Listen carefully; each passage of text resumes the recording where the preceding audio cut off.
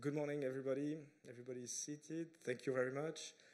So we're going to start this second day of our Espon seminar with a series of workshops. So we are here for the people who are looking at us on Facebook or YouTube in the workshop about circular economy. I'm Nicolas Rossignol from Espon. First, I want to apologize because my voice is quite broken.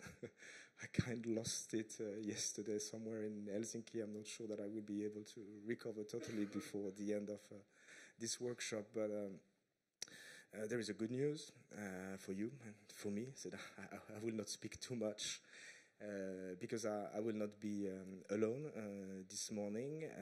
As you noticed yesterday, Espon decided to engage more actively and more concretely with the medias for this seminar. We are journalists at the plenary session and at the debate also yesterday morning. We are journalists also at the different workshops in the afternoon, and it will also be the case this morning. So I'm happy to be accompanied today by Caroline Garcia. Please, Caroline.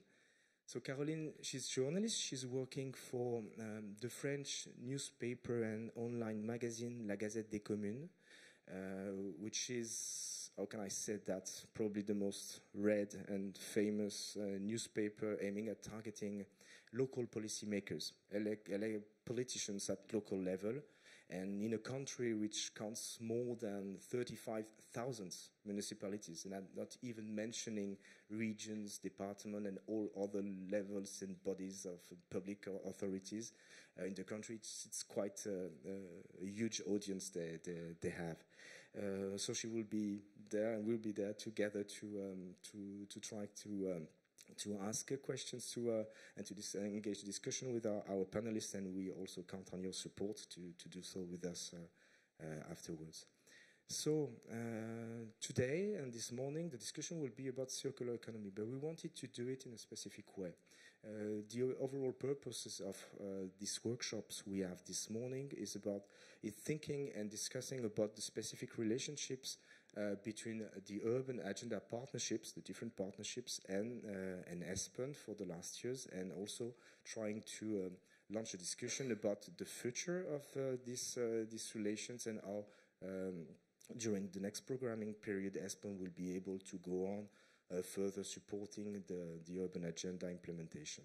So we are going to have today with us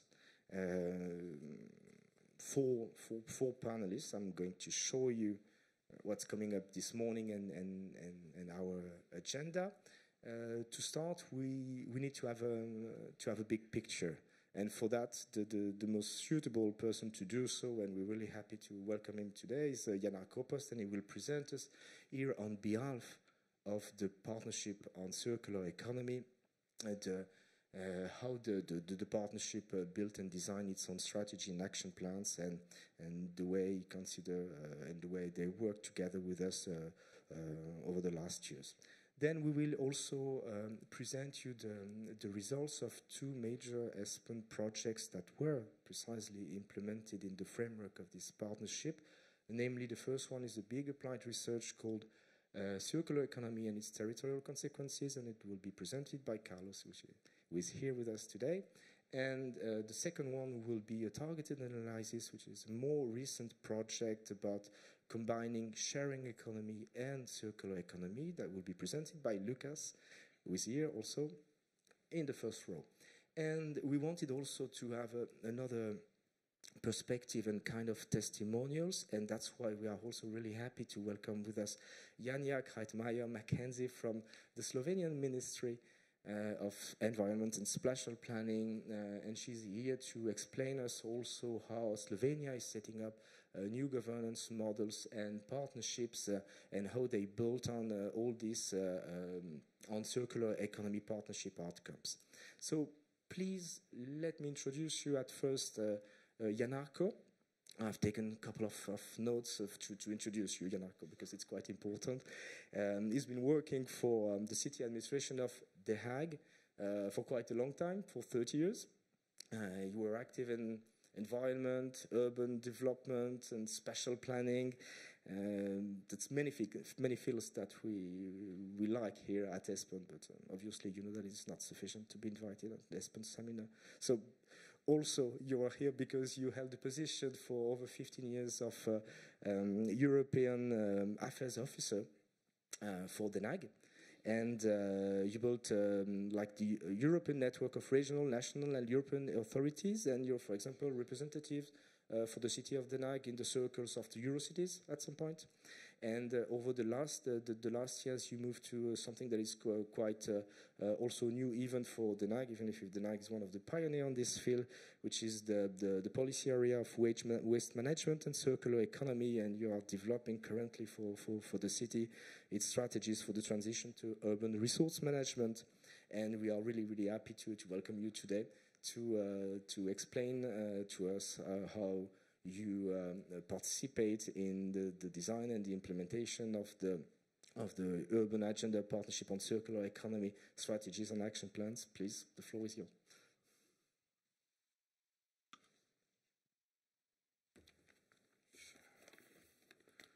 Good morning, everybody. Thank you for the introduction, Nicola. That's quite a lot I did in 30 years, I think, yes. I have a bit of the same problem as Nicola have with my voice. I think everyone is a bit under the weather at the moment, but I will try and do my best and run you through my presentation. I would like to take you on a bit of a short adventure in three sections, so to speak. First of all, I would like to tell you something about how this Urban Agenda Partnership on Circular Economy came about and how it is functioning. I don't think that everyone is knowledgeable about that. Then the second one, I would like to go into the action plan of the Circular Economy Partnership, and then as a third section, I would like to go into the collaborative economy, or the sharing economy, as we call it, and which is the subject of the targeted analysis process that we're into, and on which The Hague is also the lead stakeholder. So, first, the Urban Agenda Partnership. Why an Urban Agenda Partnership? It was established in 2016 under the Dutch presidency, and the Dutch presidency was very eager to have a European urban agenda as a sort of complement for the national urban agenda that we had. The urban agenda was established in the so-called Pact of Amsterdam, and it recognized the importance of cities in the European landscape because of a majority of more than 70% of EU citizens live in cities and generating over 85% of the EU GDP, which is quite a lot. And in addition, EU legislation is implemented by cities and almost always has an urban dimension. So this makes cities important partners in implementing EU policies ranging from climate change and energy transition to air quality, mobility, digital transition, and of course circular economy. So an urban agenda for the EU in which Commission, Member States, cities and other stakeholders work together to improve the practice of EU policies on the ground is the sensible thing to have. And being a member of the Urban Agenda Partnership on Circular Economy, I would like to take you on a small tour of it. First of all, who are the partners in this partnership? We have four groups of partners: the urban authorities, European Commission, Member States, and stakeholder organizations. It is very nice to see that our host country today, Finland, is one of the partners, as is Slovenia, and Janja is here, so she will speak later, and she will bring in all the member state angles into the debate, as I will try to bring the urban angle into the debate. What is interesting also is that we had a very good involvement of the European Commission in this whole process, especially from DG Regio and DG Environment, which are very much very valued partners. And for example, DG Regio was the one who brought us into contact with Espon to do a targeted analysis on the collaborative economy. What is the partnership's perspective on the circular economy? Well, I mean, we all know, or we all hear, that circular economy is about system change. And as a consequence, that concept is very, very broad. So for the partnership, we had to narrow that perspective a bit down to the level where we could more or less have a practical framework for actions that would make sense on a local level. And that's why we had more or less this concept where we want to move away from the take, make, waste part of the take, make, waste model, which is in fact aimed at destroying value, to a more circular perspective aimed at retaining value as long as possible at the highest possible level in the circular process, in the economic process. And that notion of circular economy is more than the recycling economy, because that's one of the problems that I run into the debate every now and then, is that circular economy equals a recycling economy, and that is not true. Circular economy is much more about the regulatory framework and policies around a consistent material hierarchy, and that's really key to it. And this consistency, in turn, has to affect all steps of the value chain, from production, from product design to procurement, to also, in the end, the way that you organize your waste management. Based on this perspective, the Circular Economy Partnership has identified a number of barriers and bottlenecks in regulation, but also financing need and knowledge gaps, which led to an action plan on the three strands of the urban agenda: better regulation, better funding, and better knowledge. First of all, the better regulation. We have three actions, and basically all these actions are directed at the principle that current legislation is not fit for the circular economy. It is, in a way, very much risk-driven, which is the logical thing to do when you talk about waste, for example.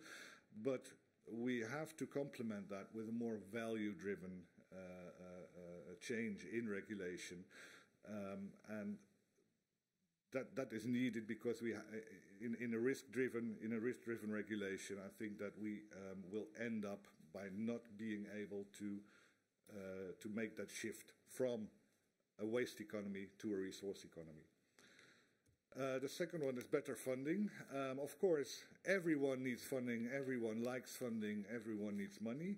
That is why it is so important that we mainstream circular economy in the European funding, especially in the post-2020 funds. And I think that the ambitions that the new Commission has is already a very firm basis for this, and can help us with that. And another one is finding the funding. For a lot of cities especially, it is very hard to find the ways to fund their circular economy initiatives, because, I mean, they are not yet business models, for example, that generate their own money and that are viable in itself already. So they still need funding for their initiatives. And that's why the partnership took up the task of developing a circular city funding guide, which will be launched, if I'm not mistaken, the end of January at the Cities Forum in Porto. I'm looking at Jan, she's nodding, okay. So, and then on better knowledge, I have grouped that a little bit into two groups. The first one being more or less on urban resource management. So how do we use waste as resources for our economy? And the second one is more, I would more or less characterize that as knowledge actions on governance, so to speak. One of them being a circular city portal, in which you can find a number of good practices, but not only the good practices in the sense that in terms of results, but also in terms of what partners were involved, what was the process that these practices went through, and what are the strengths, the weaknesses, And the other one is circular city indicators, which is still very, very a nasty subject, in fact, because it is very, very difficult to get the right indicators. There are a number of initiatives, but they are all still very much in a sort of circular frame, so to speak. It's very difficult to get circular city indicators on the level of a circular economy. And the third one is the collaborative economy knowledge pack, as we have called it, and that is what the next section will be about. This was a subject of the targeted analysis, which is still ongoing. I'm a bit...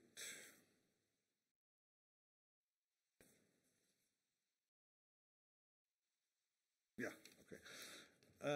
Actually, the discussion about sharing economy or collaborative economy started here in Helsinki for the partnership. I think it was at the Ministry of Economic Affairs here, where we were in some kind of very small and hot room discussing what sharing economy could be or should be, and what the link is to the circular economy. And at first, at the start of this discussion, the concept was very much aimed at the digital platforms, like Airbnb, Uber, eBay. And during the discussion, we concluded that these digital platforms are not the sharing economy. They are maybe vehicles for the sharing economy. But on the other hand, also, we had a discussion about the nature and impact of these platforms, because you see, as I will have some examples later on, you will see also that there are a lot of negative impacts of these this kind of platforms, especially for cities. Discussing a bit further, we found that there is a wide variety of characteristics by which the concept of collaborative economy can be defined, ranging from for-profit, for-benefit, centralized, decentralized, global, local, online, but also offline platforms and offline communities, because it doesn't always have to be online. And that is more or less, the result of that discussion is more or less illustrated by this picture, where in the left hand top quadrant, let's say the for-profit globalized initiatives are, and the for-benefit and local initiatives are on the right-hand side, on the down, on the right-hand side down quadrant. And that is, in fact, where we want to focus, because that is where, in our view, the benefits, the local benefits of the sharing economy and the collaborative economy can be reaped.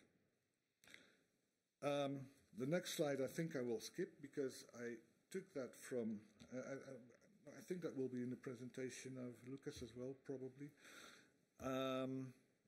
So I will go on to impact and evidence. And I want to first share two examples with you. This is, let's say, the Airbnb effect of sharing economy. What's yours is mine, winner takes all, I put there. It's a bit provocative, but this is the case of Amsterdam. This is a map of Amsterdam.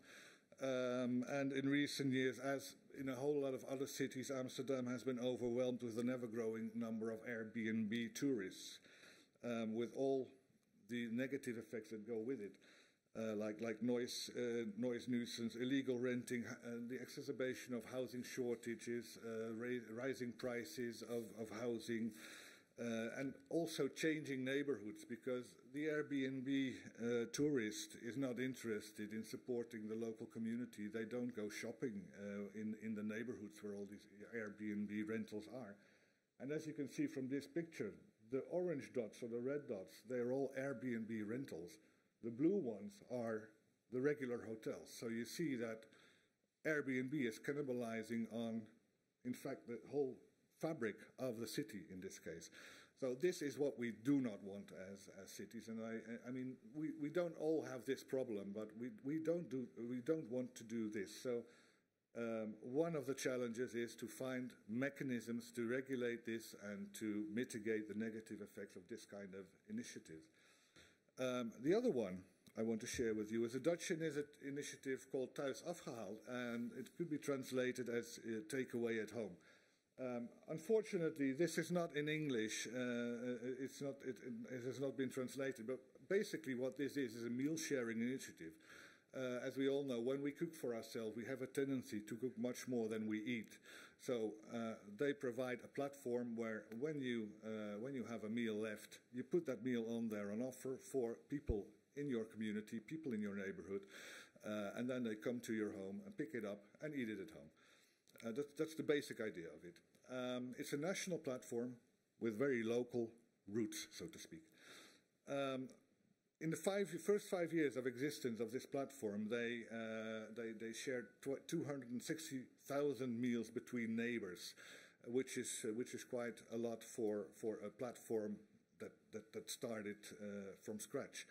But what they did in 2017, they took the next step and said, well, let's introduce a matchmaking feature into our concept. And this matchmaking feature works in a way that they try to match a home cook with someone who is, let's say, more vulnerable member of society, elderly people, sick people, etc., etc., so that they will have healthy meals every day. And they introduced this in 2017, and after 1 year they tried to evaluate the impact of that. And what they found was that people were really, really happy with this initiative. People could stay home much longer. They had less professional support in healthcare, less professional support, like let's say in the home. So they tried to translate that into hard currency, into hard euros. And what they found is that although this is not a linear economic exercise, they found that roughly between 2,000 and 4,500 euros in value was created with every match that they made through this system. And this is one interesting example of the principle, what is mine is yours and everyone benefits from it. And it's also good for the environment, for our footprint, etc., etc., etc. So that brings me to the conclusion for the future. First of all, maybe some personal observations about the Urban Agenda partnerships, because our partnership will be discussing the future next week in Brussels. So everything I say is my personal view at the moment. But I want to share 3 points with you. The first one is that working on a multi-level and multi-stakeholder partnership has proven to be very, very, very valuable, not only from a standpoint of trust, but also understanding each other and defining common problems, common challenges, and defining the common solutions to that.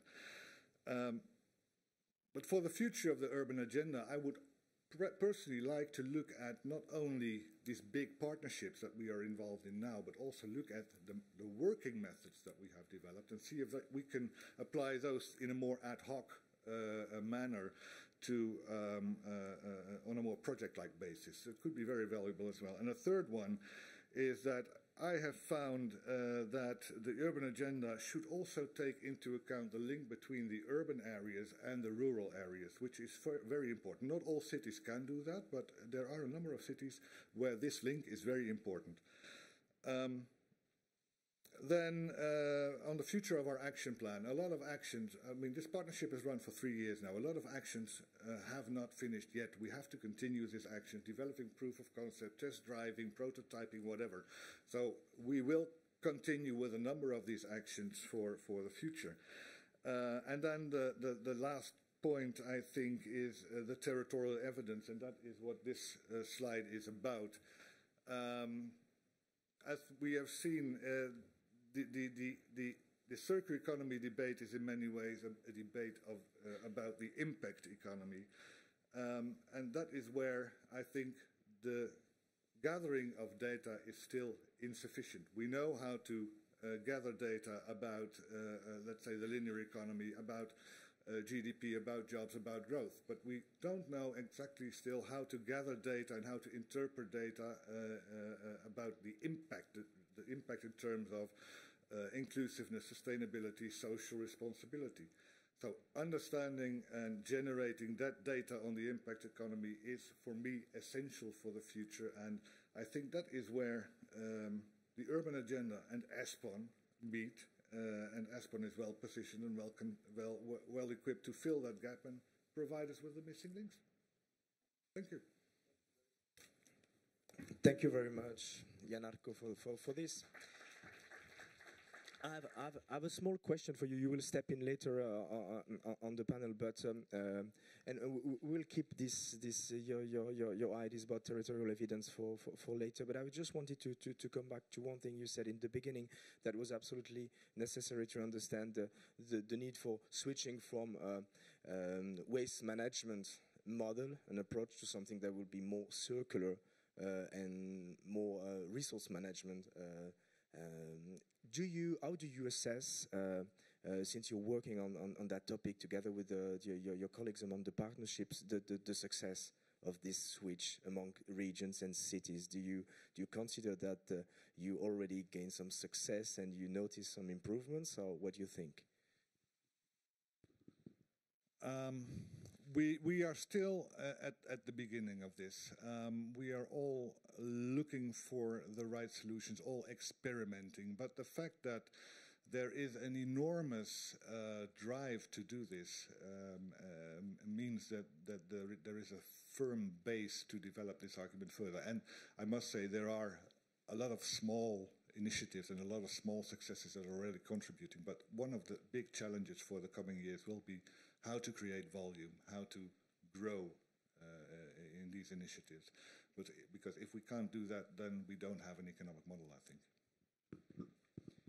Thank you very much. That's a really interesting insight, and we'll come back, I'm sure, to that a little bit later. So now let me please introduce and welcome Carlos on stage, who will present us the results of the project CIRCTA on monitoring circular economy and its territorial consequences.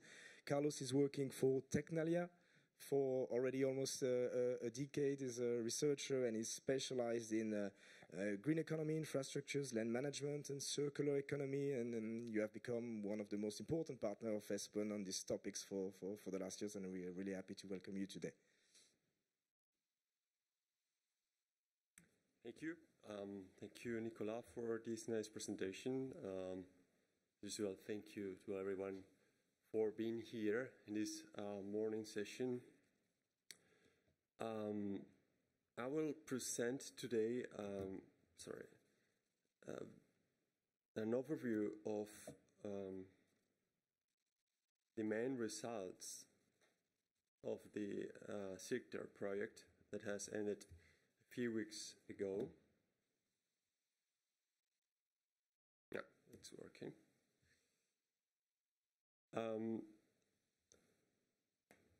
So the structure of the presentation is shown on the screen. I will basically address all the policy questions that were posed on the terms of reference and exemplify or explain how we answered those questions from the project in a very direct way. So CIRCTA is about circular economy. It stands for Circular Economy and Territorial Consequences. The project ran from 2017 until very recently. We just submitted the final report a few weeks ago. The project was led by Tecnalia, but it was participated by Asia Plus, Knowledge, Prognos, Technopolis, and Wuppertal Institute. And you can see here the logo of the Urban Partnership because we also cooperated with them in the project. So we provided territorial evidence on the circular economy, new sectoral definitions of a circular economy. We analyzed territorial factors that affect the circular economy under a systemic perspective. We regionalized data on materials and waste streams. We explored the sectoral expression of circular economy, including circular business models, and we provided guidance to local and regional administrations. All these outputs answered these policy questions that were mentioned in the terms of reference. The first one was, what does the circular economy mean from a territorial perspective? What territorial factors influence the development of towards a circular economy, and what territorial characteristics make regions and cities more or less optimal to support a circular economy? So in sector, we had performed a thorough review of territorial factors affecting the circular economy at regional and local levels. We found that land-based factors are particularly important for rural regions, of course, because they emphasize the relevance of natural endowments to provide, for example, biomass for growing demand of biomass for a circular bioeconomy. Agglomeration factors provide circular businesses with the necessary access to resources, knowledge, and collaboration, as well as viable demand for circular products and services. This is fundamental for collaborative and sharing economies, as Jarkko was mentioning before. Accessibility is especially important for circular strategies that rely on physical exchanges of materials, particularly of low-value materials, such as industrial symbiosis platforms, for example, but also for cooperative and sharing economies. Knowledge and awareness are equally relevant for businesses, institutions, and communities, because it directly impacts the behavior of households and businesses to embrace circular innovations. Technologies may enable the implementation of circular economy processes along the value chains, for example, through schemes like eco-design or clean production, but also unlock markets for circular materials, particularly for low-value materials. And we found that the governance and institutional levels, together with territorial milieus, act as transversal forces promoting circular economy principles, but also enabling other factors to be more effective. A good example of how these territorial factors affect circular economy development are, for example, industrial symbiosis platforms, such as the Symbiosis project in Sicily, which was one of our case studies.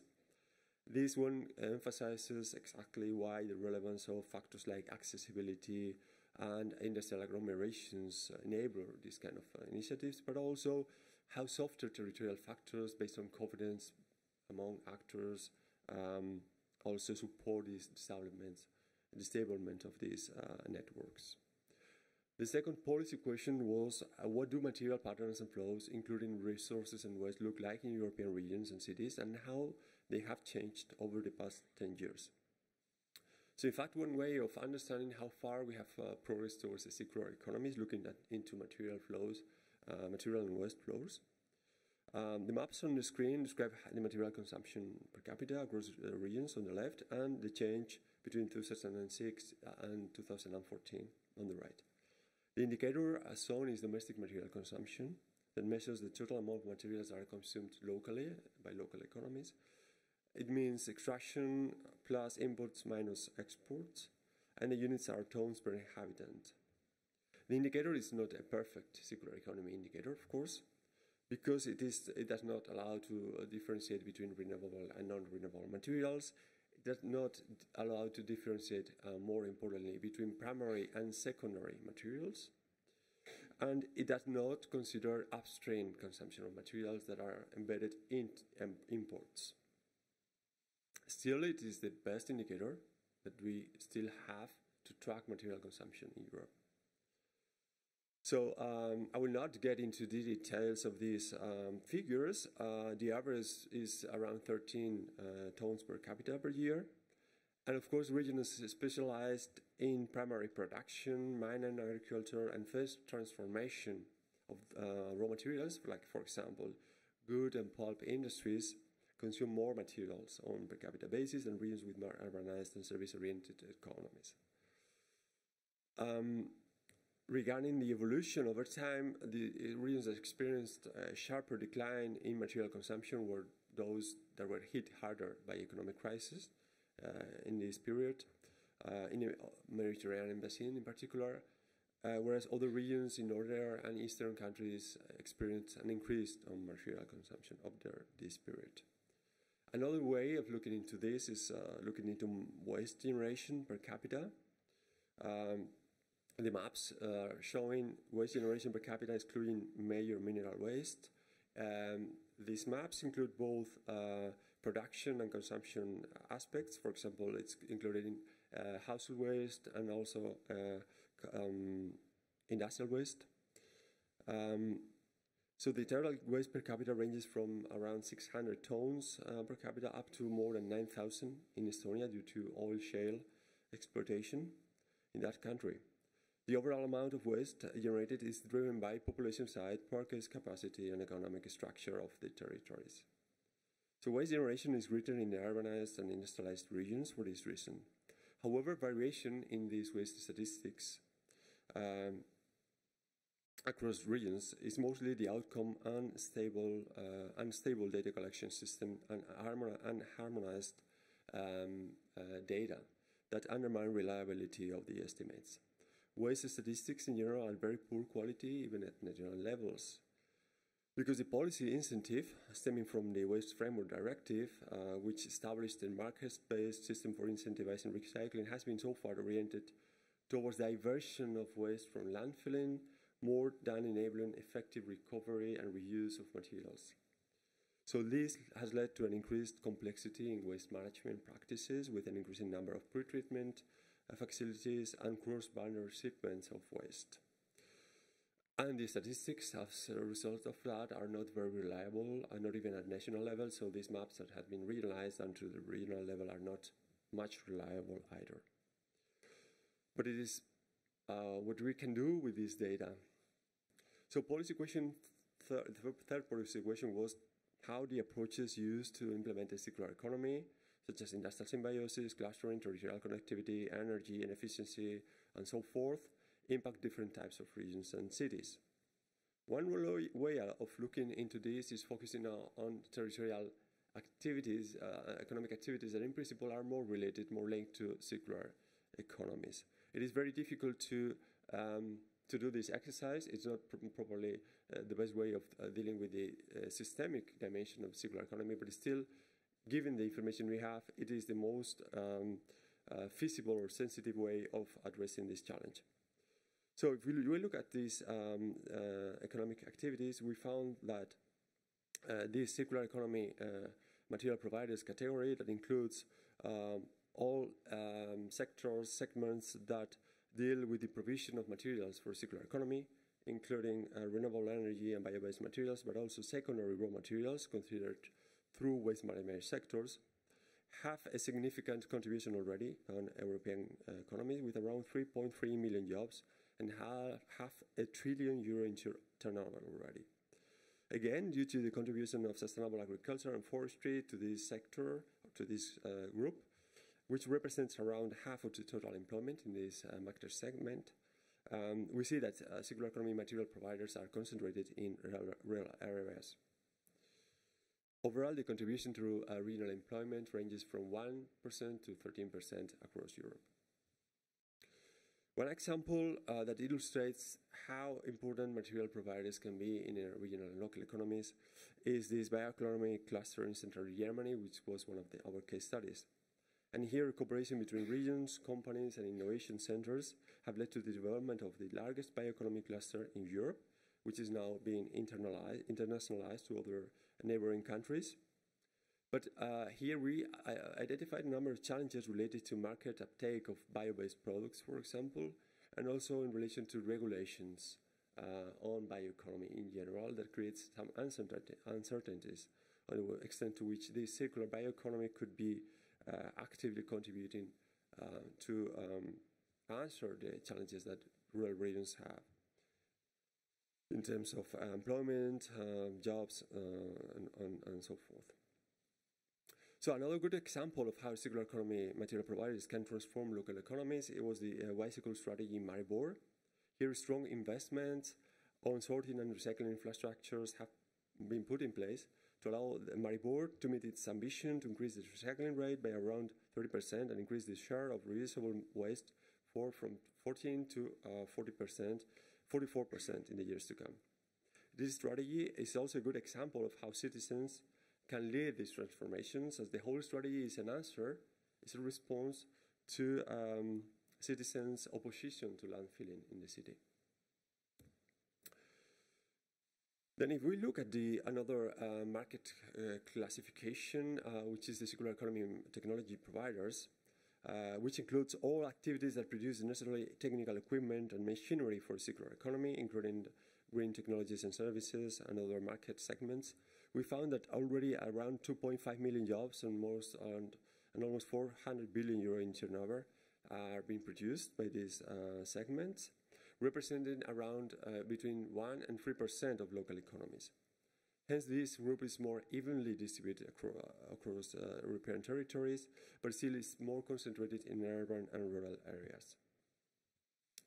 A good example of these circular economy material providers and how industry-led strategies for circular economy can be promoted is this group of initiatives in the Basque Country that will promote or emphasize the circular economy as a driver for industrial competitiveness and innovation. With a variety of instruments ranging from green procurement, eco-design tools, new standards for products, and so forth. The fourth and last question was, what is the potential for implementing the circular economy in European regions and cities, and what kind of policy action is needed in what type of regions to ensure a smooth transition to a circular economy?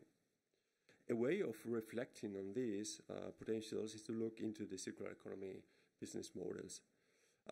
We classified circular economy business models in these groups: access, sharing, and performance models that are built around sharing economies, like, for example, carpooling; new utilization patterns that include various forms of product service systems and servitization schemes, like, for example, chemical leasing; long life design of products, such as eco-design strategies; and extension of products and resource value and at end of life stages through strategies like remanufacturing, upcycling, and so forth. All these circular business models implement the circular economy strategies that you can see to the left of the screen, that were the 10 R's promoted and proposed by the PBL, the Dutch Environmental Agency. So in SICTAR, we mapped these innovative circular business models using a web crawling methodology that allowed us to identify early adopters. These are companies that have already likely implemented these business models based on their own websites and reports and claims. So we then characterize these companies in terms of number of units, employment, and turnover using the Orbis database.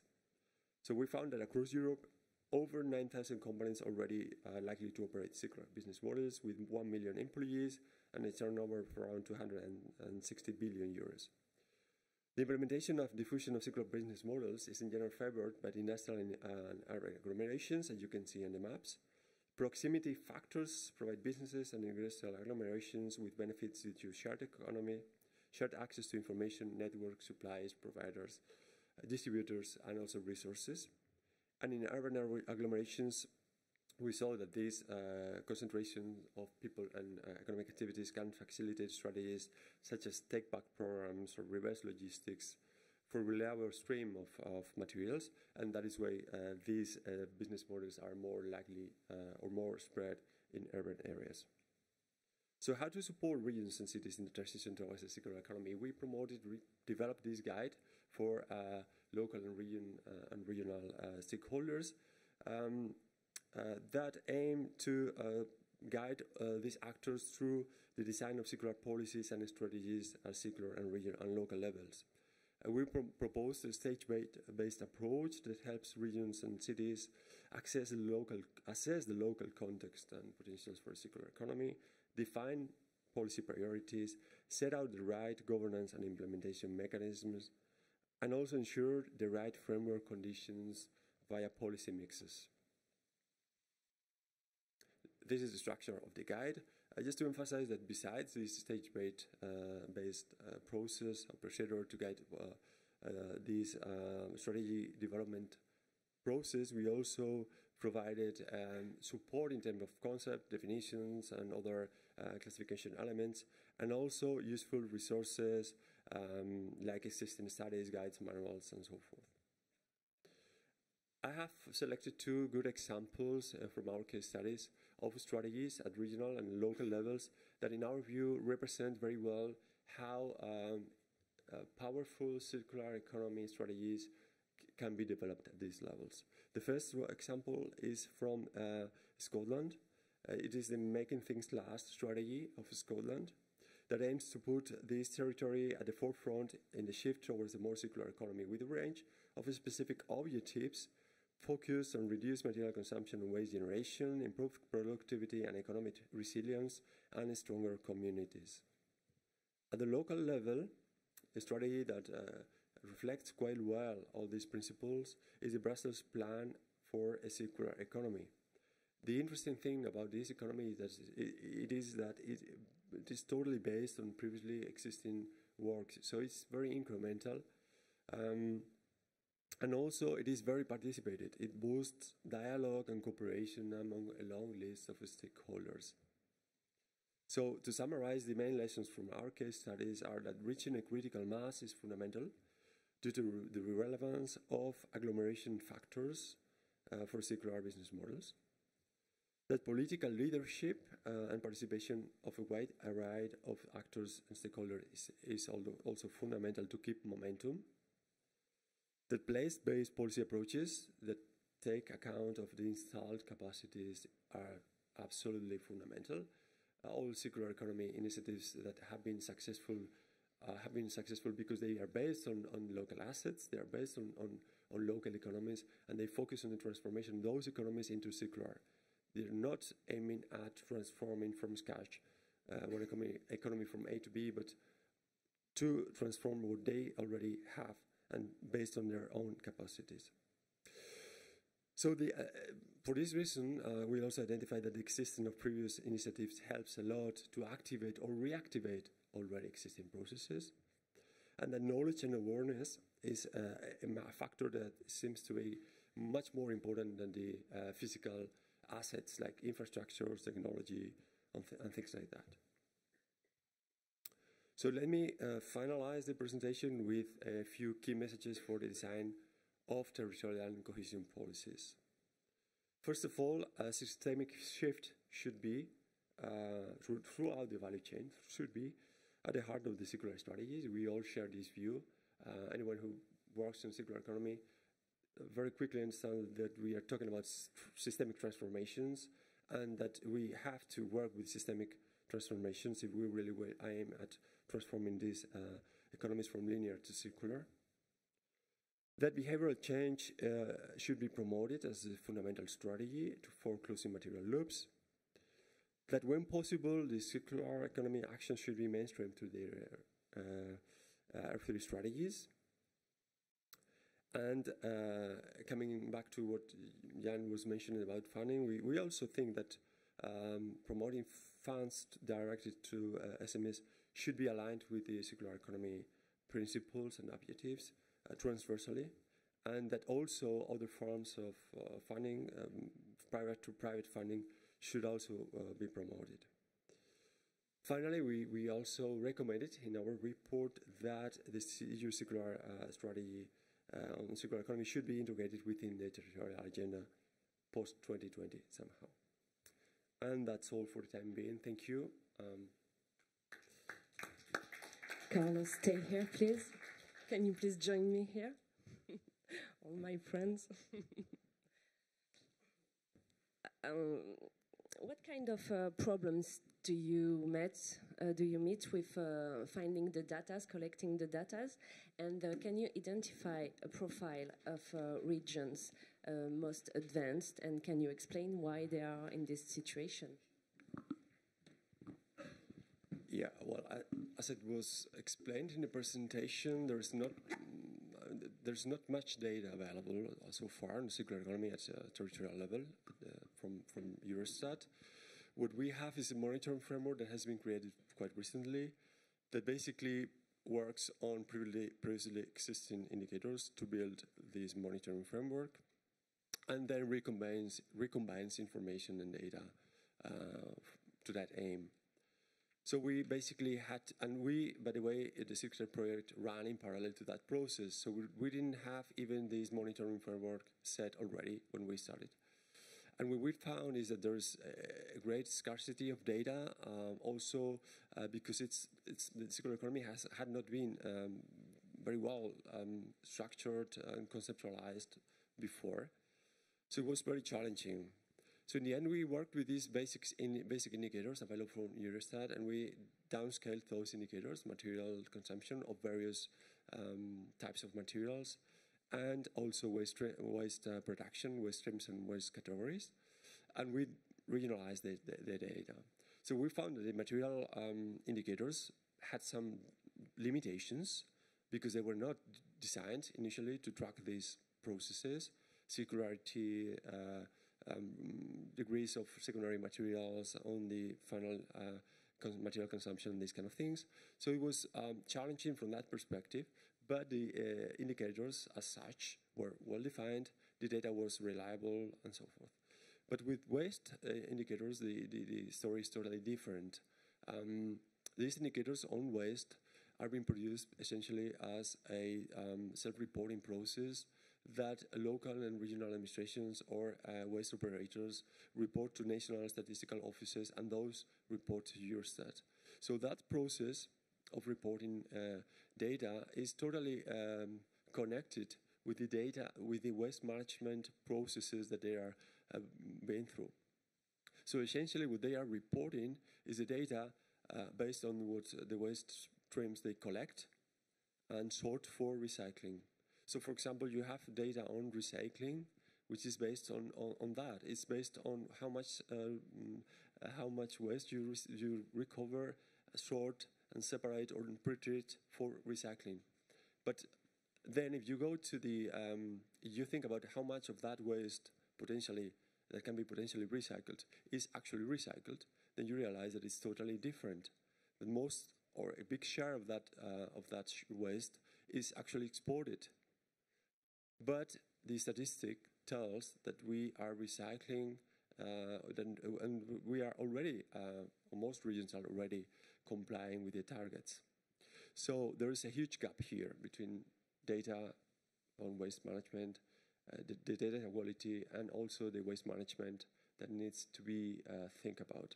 And the message for local actors and regions would be to try to understand better what is happening with the waste they are sorting for recycling once it's already allocated to some operator, because they might be surprised on what is going on with that. And the message for Eurostat and national statistical offices would be try to collect data on the amount of waste that is being actually recycled, the amount of materials that are being actually recovered, not so much on how much waste is being sorted for. Thank you very much. Carlos, I'm sure we will probably come back to this kind of issues and mismatch and misunderstanding about what's happening in waste collection and management, and especially the impact of that for local authorities later on in the debate and maybe with your questions. But now I would like to welcome Lucas, please. You can have your glass of water first if you want. Just to let me say that you're Associate Director for VVA Economics and Policy in Brussels. You specialize in collaborative and circular economy. You're currently leading a lot of projects for European Commission and European institutions, and you're also working for Espon as the lead manager for this sharing project that you will present and share with us the result right now. Thank you, Lucas.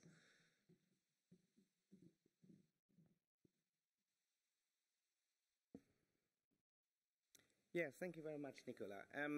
Yeah, as Nicola already said, it has been a pleasure in the last year to be working on this sharing project. And this sharing project is in so far a bit special, in my view, because it combines two concepts that have been in discussion quite a lot in recent times: circular economy and collaborative economy.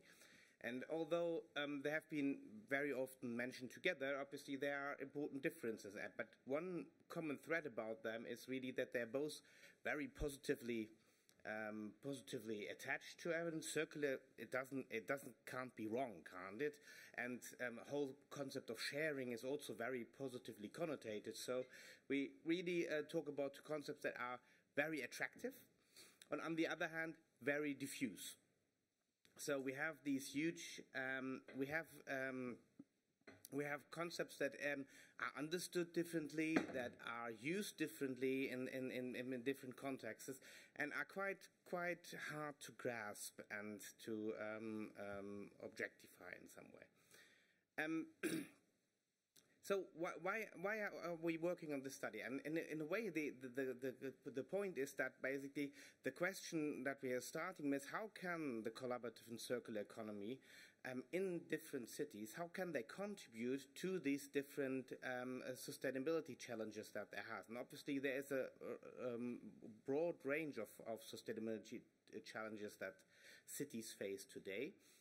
We have only a small subset here, but basically there is something about economic growth and social exclusion. So making sure that all the citizens benefit from economic growth, and that economic growth in the first case happen in the first year. There's also a lot of climate change and the environment. So improving the resource use we have heard about that enough. And obviously the whole topic of energy transition is one important there. Then obviously the whole question of space use, and we have that this morning on.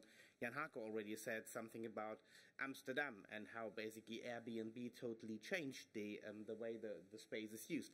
And obviously that's an important factor. So how collaborative economy uses space and basically by that has an impact on suburbanization, but also on quality of life in cities is quite an important factor.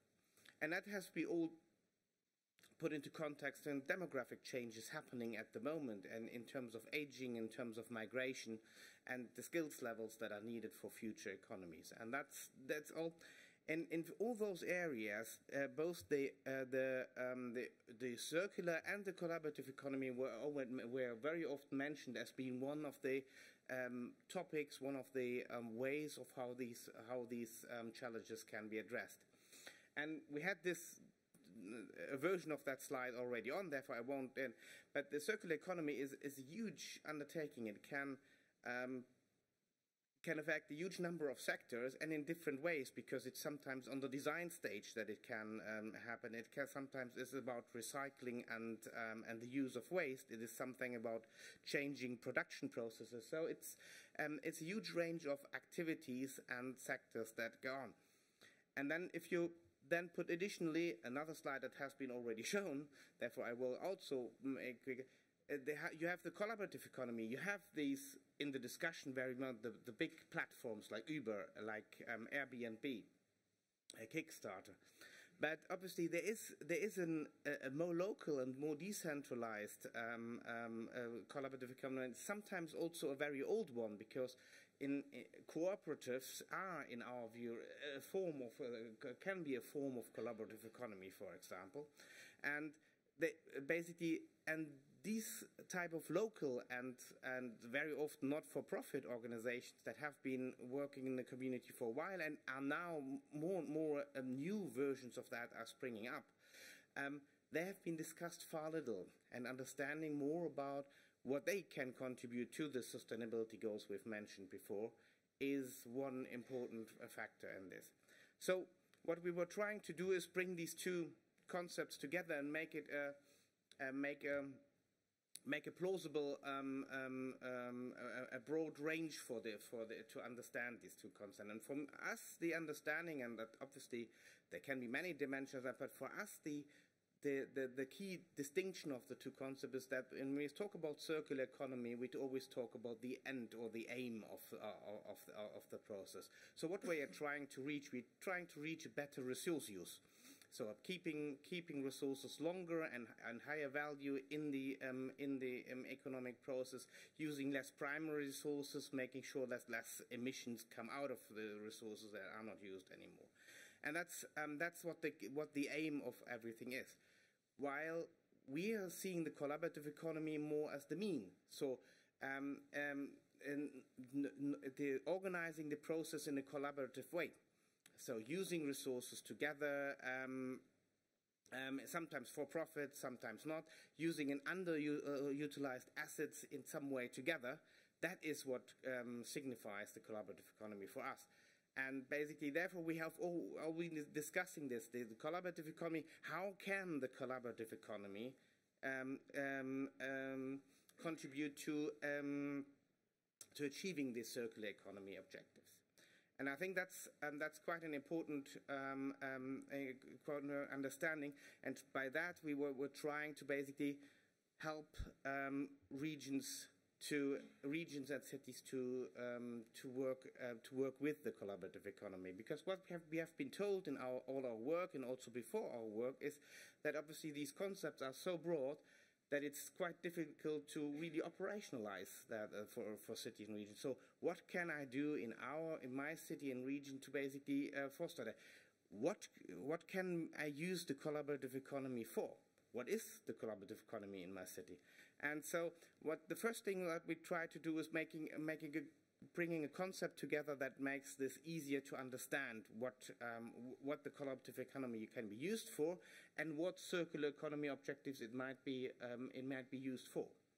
And that's why we basically developed this typology and the concept what these two what it brings together.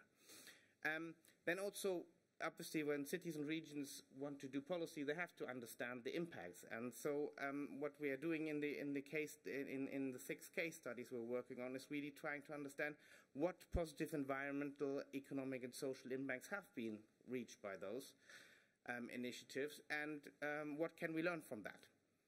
And then the last thing is that we're trying to do is really a practical guide. So how can regions and cities identify the initiatives that are basically supporting their policy objectives, and how can they support them when they have identified them?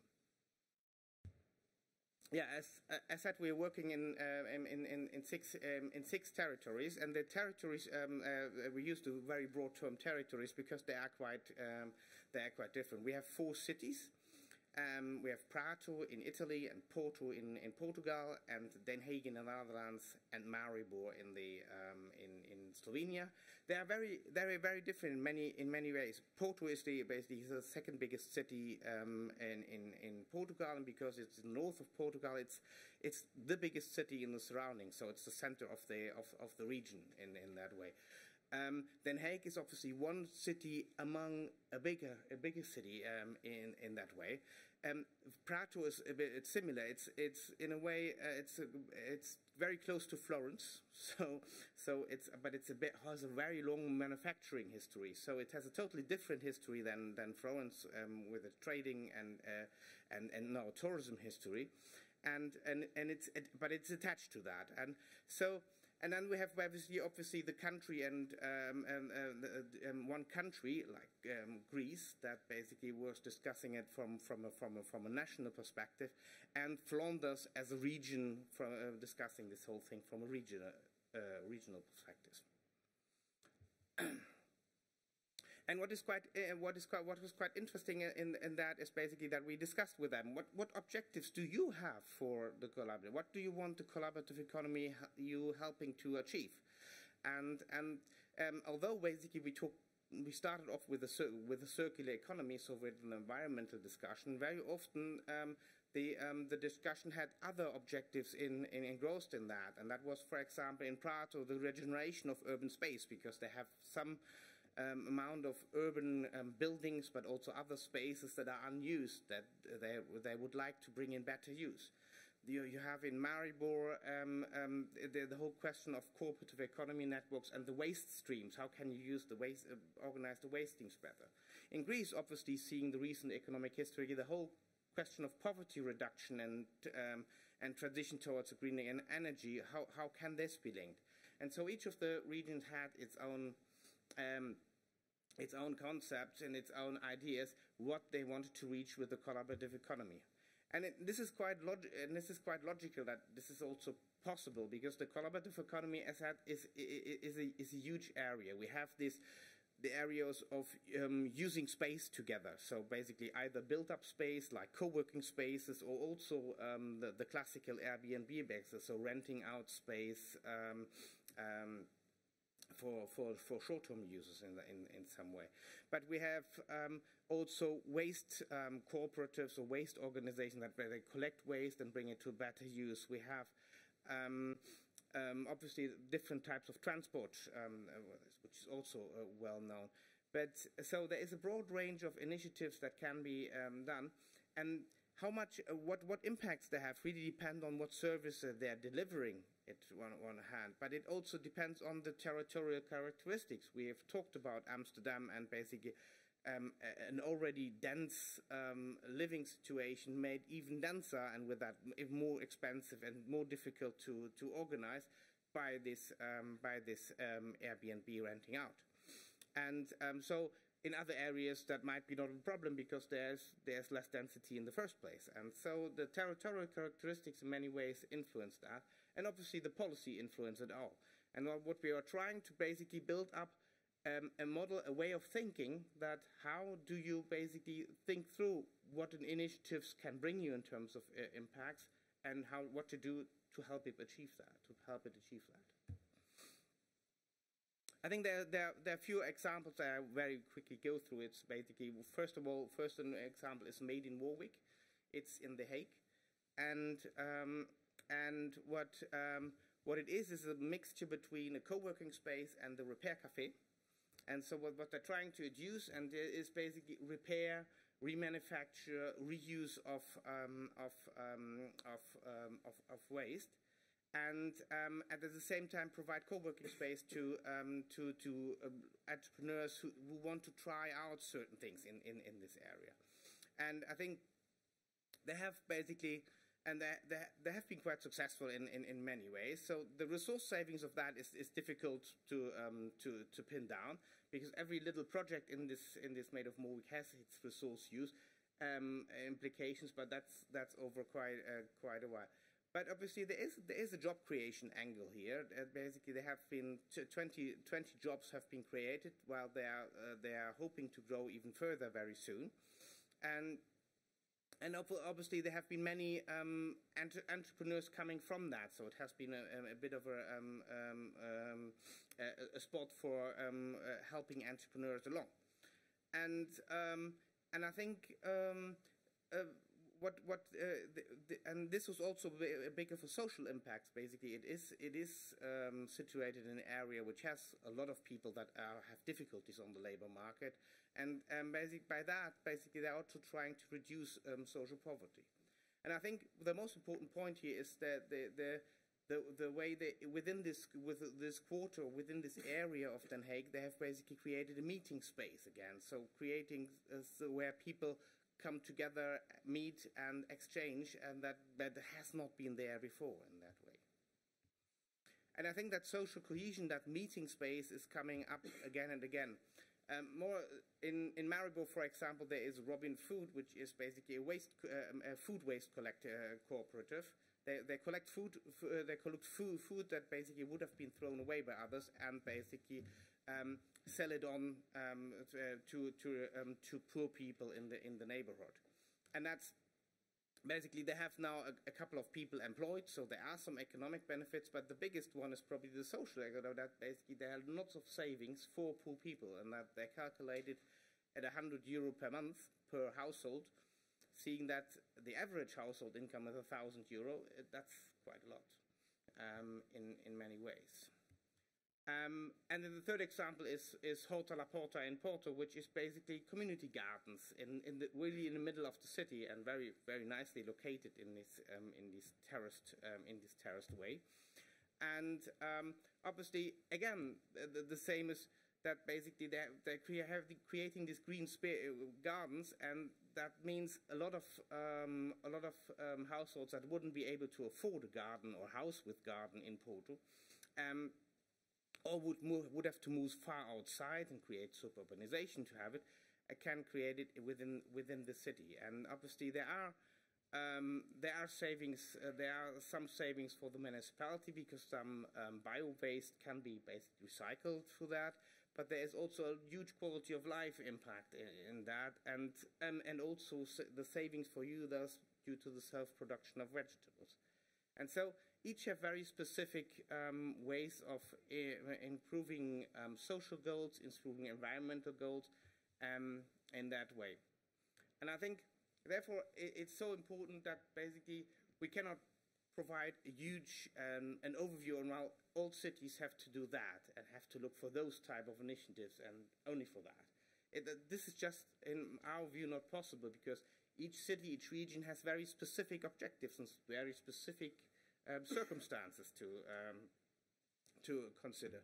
And therefore, the first thing that we always say is basically you have to get to know what's in there, because collaborative economy, that sounds always so big, and especially if we talk about Airbnb, huge companies, the collaborative economy we're talking here about, these are a bunch of people that have started to work together on something.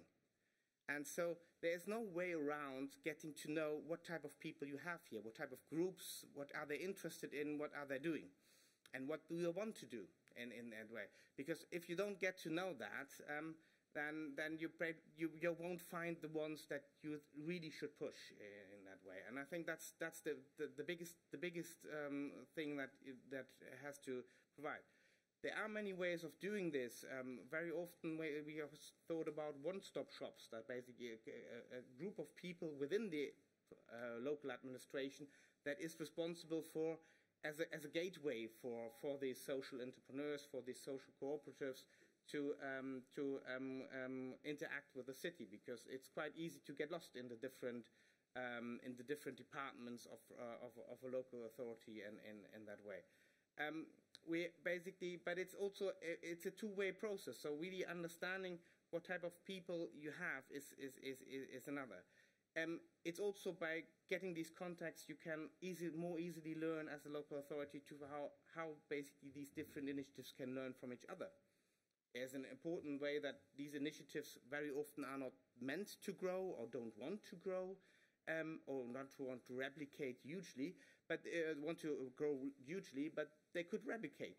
So they could far easily growing the impact by helping to build a clone of themselves in neighboring areas, because very often they have a very local feel to them. And I think at the European level, the exchange, providing that exchange of knowledge and good practices, is the key recommendation to go down. As I mentioned, didn't mention before, is we follow the same line in terms of better knowledge, better regulation, better funding, because we wanted to work together in that. And I think on the better regulation, it's really to understand what is the key. What do these initiatives need? And again, that obviously has as a precondition to getting to know them. You have to understand it's very often a group of people that want to basically create and want to make running a certain project, and they are not administrative experts very often, and so. For them, and they sometimes start this at least as amateurs, really, beside their day-to-day job. And so helping them to basically navigate this regulation is quite an important, can be quite an important part of the work. And the same is very often said of SMEs, and I think lots of arguments apply in the same way, that you basically, if you want to support them, you have to basically help them understanding the administrative frameworks and work these administrative frameworks for them. And it's also about being bold and using experimentation and more flexible approaches. Basically, you can't basically see whether a group, important success factor of collaborative economy initiatives is always whether these group of peoples work well together. And very often you can only find that by letting them try. And then sometimes it might work, and sometimes it not work well. So being also open for experimentation and then understanding which approaches work and which probably not is quite an important part of that. And that's I think, obviously the better funding. And I think, I think more funding is always the thing that is demanded everywhere. But I think, for me, it's more of the better funding that is okay. So you have to understand these initiatives some of them can create market income, and some of them will never create market income because that's not their aim. And it's not their purpose, and they don't work in that way. And for those, you have to think the whole funding structure through. And basically, very often you have these 3 years starting funds, or 2 years starting funds, and then you have to work on your own. And and that's fine for some, obviously. For some organization, that might be the right funding. But for others, you should think through what the funding is afterwards. Because if you don't think the funding as in a whole life, then probably you create projects that then end very quickly after the funding drops.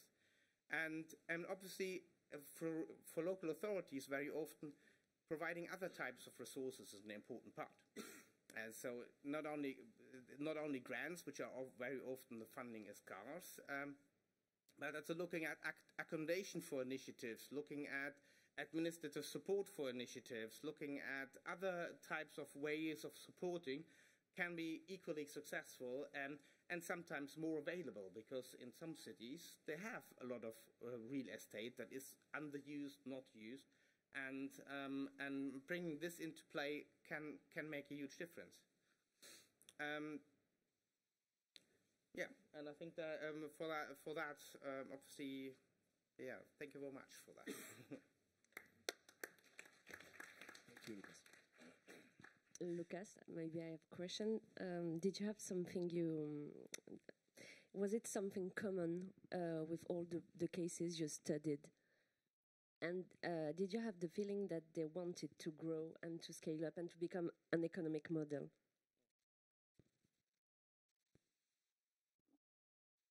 Yes, I think there is the common thing that I was always coming back to this group of people or bunch of people that work together, and this is really a common thing. And you have to do all the recommendations. You have to think through in that way.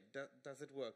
It's a group of people. The successful ones are a group of people that work well together, that like achieving something.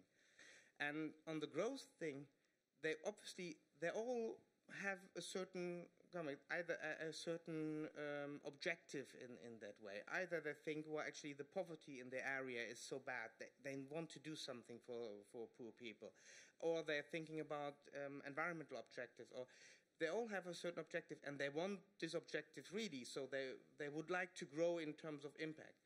But on the other hand, this group of people has certain limits, because everyone knows if you work together with 10 people well, that doesn't mean if the next 10 people come along that this works equally well.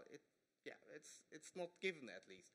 And so there are some limits to that, also from the business model, and therefore I think you always, in some cases you can bring this on. In some cases we had these initiatives that were basically first a gardening initiative, so a local common garden, and then they basically created an energy cooperative, and then they created a car sharing initiative. So it was the same type of people that were growing into different fields, but yeah, I think therefore you always have to think about growing and or replicating, because in some cases the replicating is probably the more efficient way. Thank you, Lucas. Now we are going for the last presentation, and we are really happy to welcome Janja Kreitmeier-Mackenzie. You're working as senior counselor for the Ministry in Slovenia of Environment and Special Planning. We wanted to hear you today also because it was important for us to have the opinion of a member state. We're discussing also the views of regions and cities, but it's also interesting to have your view as representative of a member state, because you also have to manage and to cope with different kind of territories, and we really like and look forward to understand and to know what you think about all that, and to present us also the way Slovenia handle with this partnership, because you are an active member of the partnership, as Janako said, and please, if you want to share with us your views about that, we'll be really glad. Hello everyone, and thank you, Nicholas, for the introduction, and thank you also for invitation to this workshop. It's really interesting for me to be here and to be able to exchange views in this way. first tell me how much time we have left. I think no. 10? Okay. So let me tell you really briefly at the beginning how we started this process in Slovenia, just to be able to be more clear later on. It all started in 2014 when we drafted a framework program for transition to a green economy. Is it something wrong with the...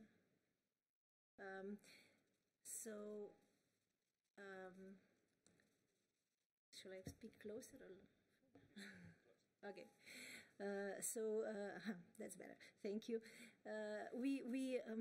We're first assessing what's the situation in Slovenia, how is the state of mind, and we realized we cannot talk about circular economy yet because that model was in 2014 very unknown, and people were thinking that they were left out if we were talking about circular economy.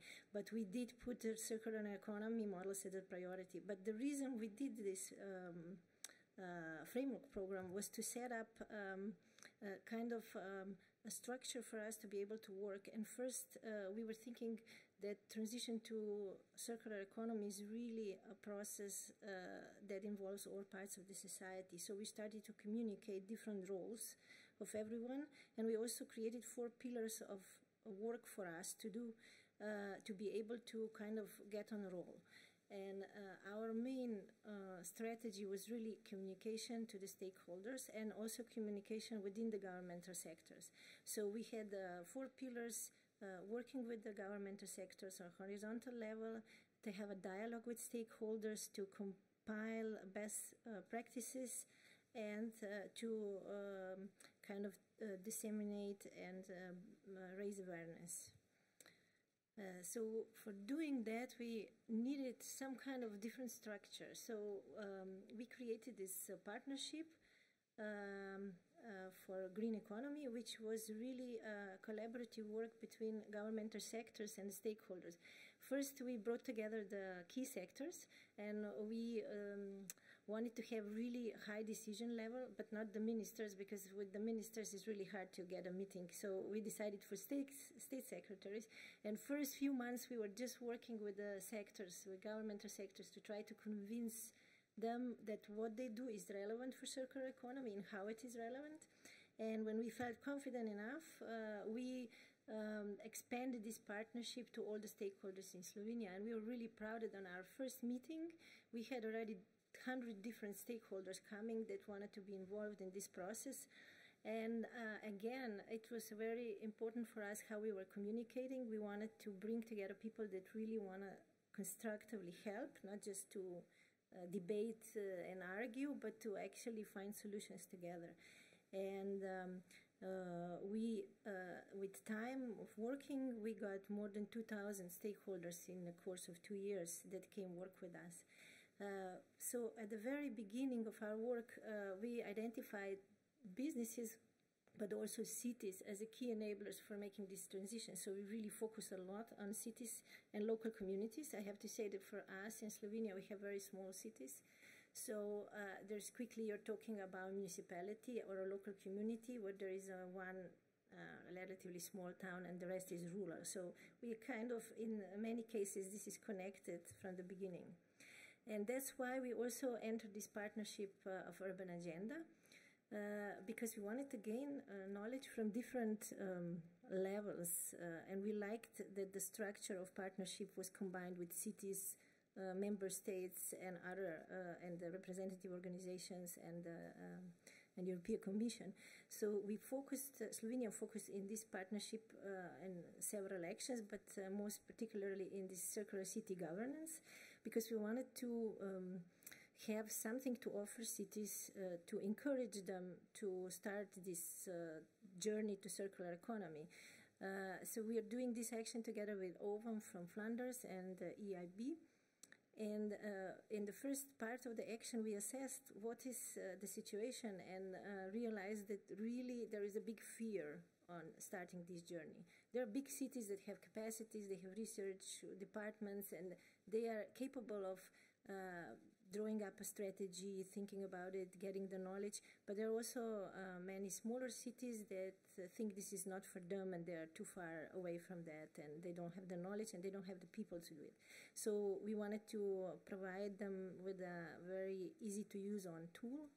And I'm sorry I'm missing that slide today, but it's the infographic we created for putting on a circular city portal that we want to place. It's really having just the basic idea how the city governance can start with the circular models and linking them to practical examples and also to all the other actions of our partnership to give them more easy way to get the knowledge and to get to not to be afraid to take. So it's really a big importance also in the way how things are communicated. They are not going too deep into the research, but they are more presented for easy to use for them. So with all this knowledge, also in Slovenia, we went down on a local level. So the government went down to regions and local communities, and we covered territorially whole Slovenia, involved every local community, was informed about, and every company and any kind of entities that are working or wanted to work on circular economy, and brought together to work on these finding solutions and finding proposals. And that actually brought us to creation of the roadmap of Slovenia towards circular economy, which was really a collaborative work of stakeholders and the government. And this is story on itself, but I'm happy to say that now we are entering more implementation phase, and all this process enabled us that now 5 ministries together, we are creating a program. First is a 3-year program with the help also of the Climate Kick and EIT that will set up a base for systemic change, because the hardest thing is to bridge the gaps between silos of sectoral silos at the governmental level, but also at other levels, also at the European level. And we want to bridge this gap by having the program that will enable us to join the measures and projects of governmental sectors and work together with the target, focus on the targets. For that, we are also creating Center for Circular Economy, which will be coordinating all these projects and activities, but also serve as a platform for cooperation, for knowledge sharing, and for building the value chains among sectors. So that is very shortly. And you asked me to talk about the connection with Espon as well. I see these 2 projects that were presented today, of course, directly linked to what we are doing. I see 3 or 4 type of links. One is that we can also link with our portal with information. The other thing is that we identified a lot of knowledge gaps that we are not able to cover in our partnership and in these activities that we are doing, that we could further on collaborate it with Espon, like it's already the sharing project. Then we see that the tools that are created by Espon can be maybe communicated for easy to use way for the local communities and regions. Who are maybe not the researchers, all of them. So, yeah, and maybe some targeted analysis could follow up from this. Thank you. Thank you very much. Thank you very much, Janja. We are going close to an end of this workshop, but we still have some questions for you, and I'm sure that you might have also some questions in the room, but so we're ready also to take one or two. Maybe just for Janja and Janarko, you were saying that, and at the end that going further in filling some knowledge gaps and territorial evidence gaps is something that could be really, really important for you as member state, and that's also what you were saying at the end of your presentation, Janarko. Could you give us some ideas or insight of what you think could be the next useful step forwards in terms of yes, filling knowledge gaps and bringing new territorials evidence on the table, so that we, Espon, also know maybe potentially how to further support the partnership in the future.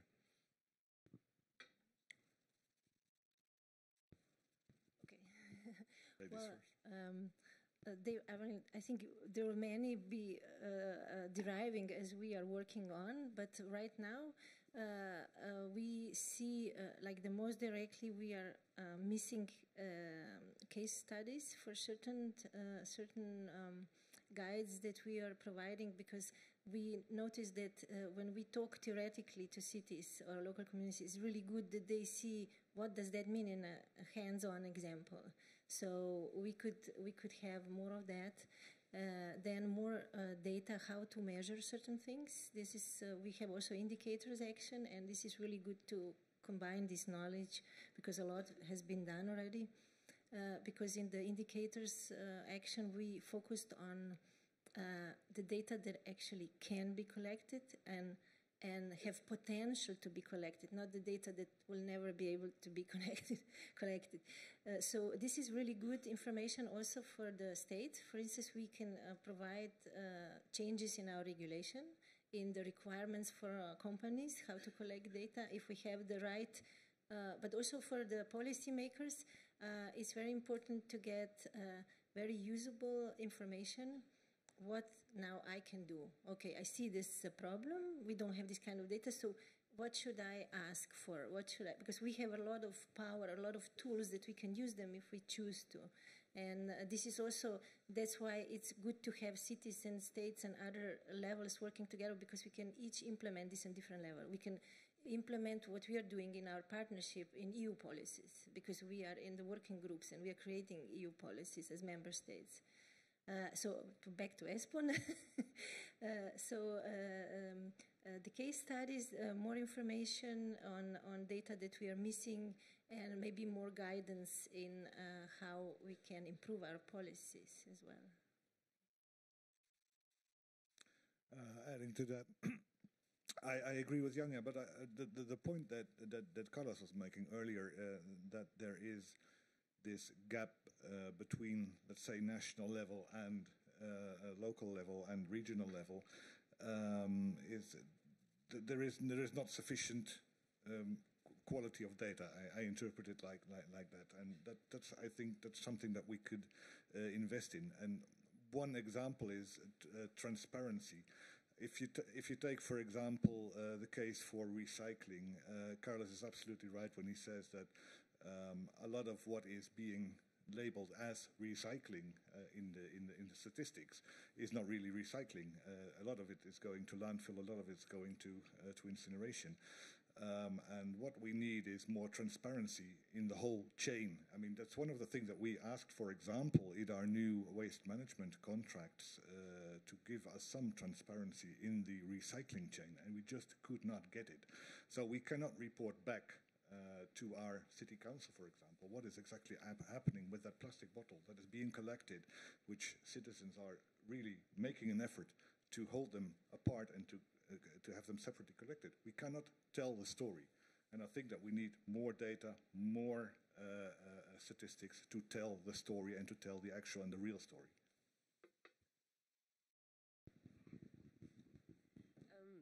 I'm wondering, what's at the beginning of all these processes of circular economy? Is that a political choice? And if it is that really important to measure all this process?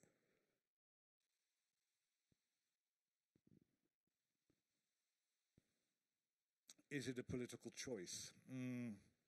Yes and no.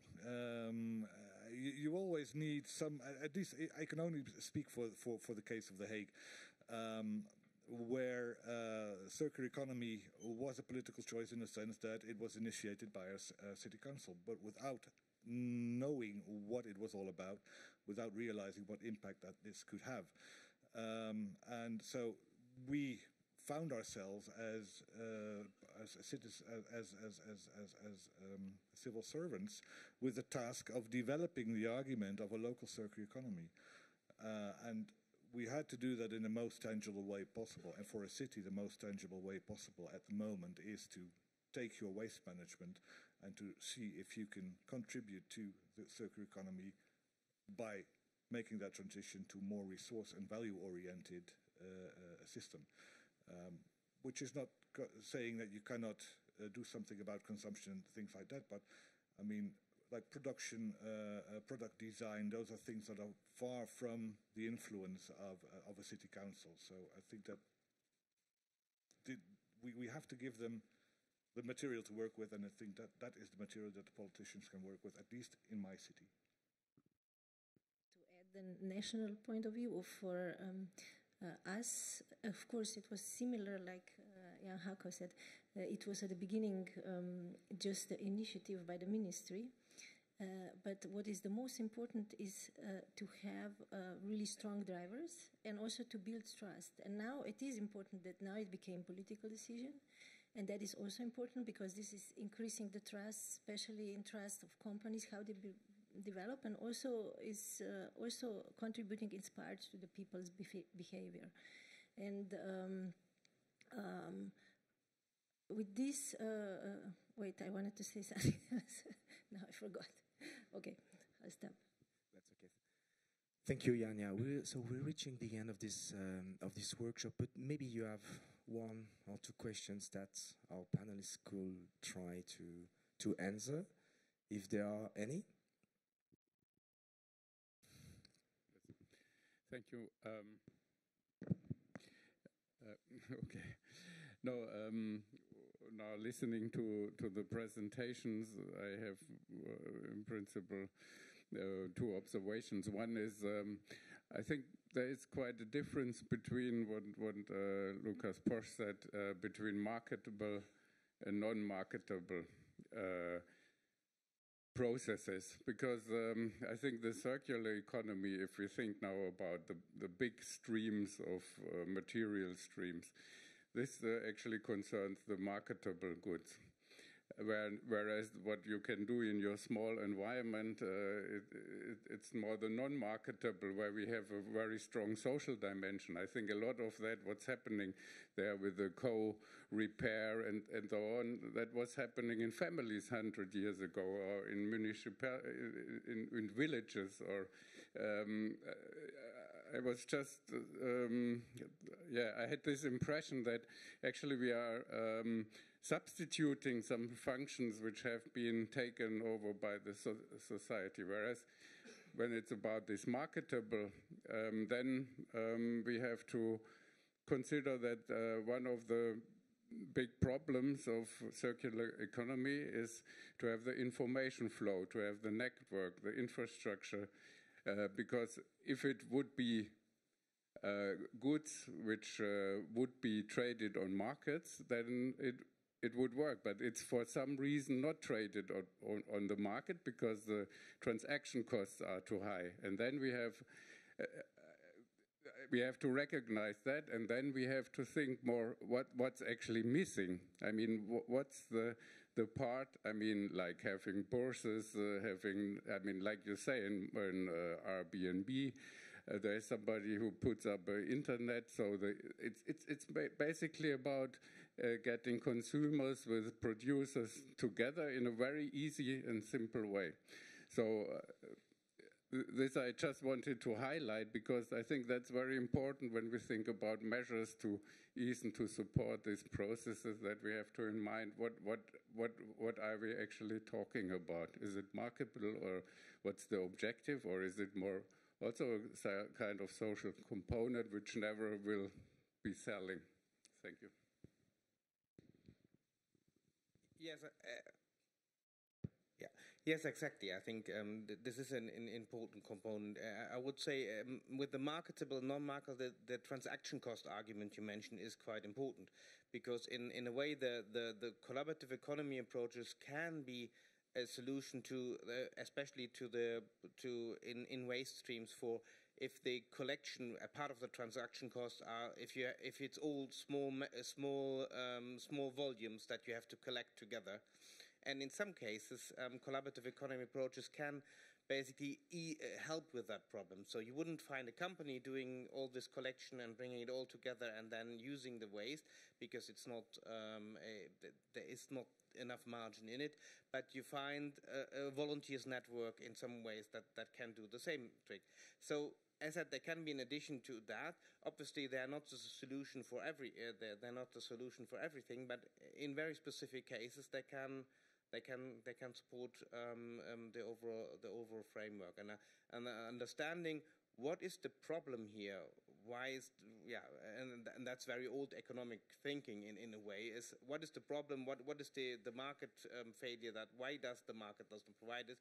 And then looking at and then you have a lot of the solution already. Why could this approach be working?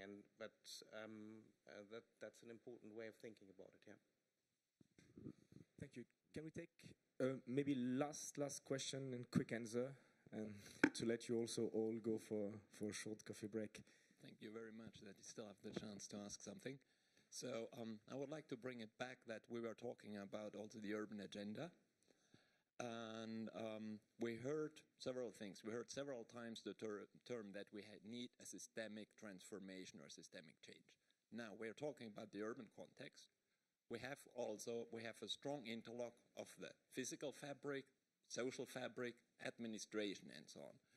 Most of the examples that I heard were like somewhere in the niches. It's were incremental things, and if you have things that are really interruptive, then you have something like Airbnb, which really collides with all the social system, with the physical fabric, actually. Like, what kind of support would you need that you get to this kind of systemic change and transformation in this kind of physical, social fabric that has been growing for thousands of years, partly? You're asking for disruptive ideas, and I think that there are a lot of people who have a lot of disruptive ideas. Moving away a bit from the social economy, I remember at one point in the partnership we were talking about waste legislation and waste definitions, and the way that we would like to change waste definitions in order to get a more value-based approach into the reuse of waste materials. And there were a lot of red flags that were being raised by, let's say, the usual suspects within the waste sector. So that is already quite a disruptive idea, although when logically thinking or common sense thinking, you would say you need to make that shift from risk-based approach to a value-based approach. But that is already, seeing all the red flags going up, already a very disruptive idea. Another one, and that has always been, in my view, a bit of the elephant in the room within the partnership, is how can member states support this whole exercise with fiscal and tax measures. You need some quite disruptive ideas about taxation and about financing, in order to support this whole development, for example. And I think that there are enough ideas, but it has to become more mainstream in our way of thinking. Thank you very much, everybody. I think we need to stop here, although I guess you might have had a lot of different other questions. Thank you very much for being with us this morning. We're coming back in 15 minutes with a kind of wrap-up sessions where you will see all the different representatives of the partnerships that I've been discussing in the other workshops also, to give us also their feedback about all that. So please enjoy your coffee break, and let's be back here at 10 o'clock. Bye-bye. Thank you. Okay. Now that our panel is complete, I welcome you all again to the session that aims at presenting the main results of the workshops that we just had this morning.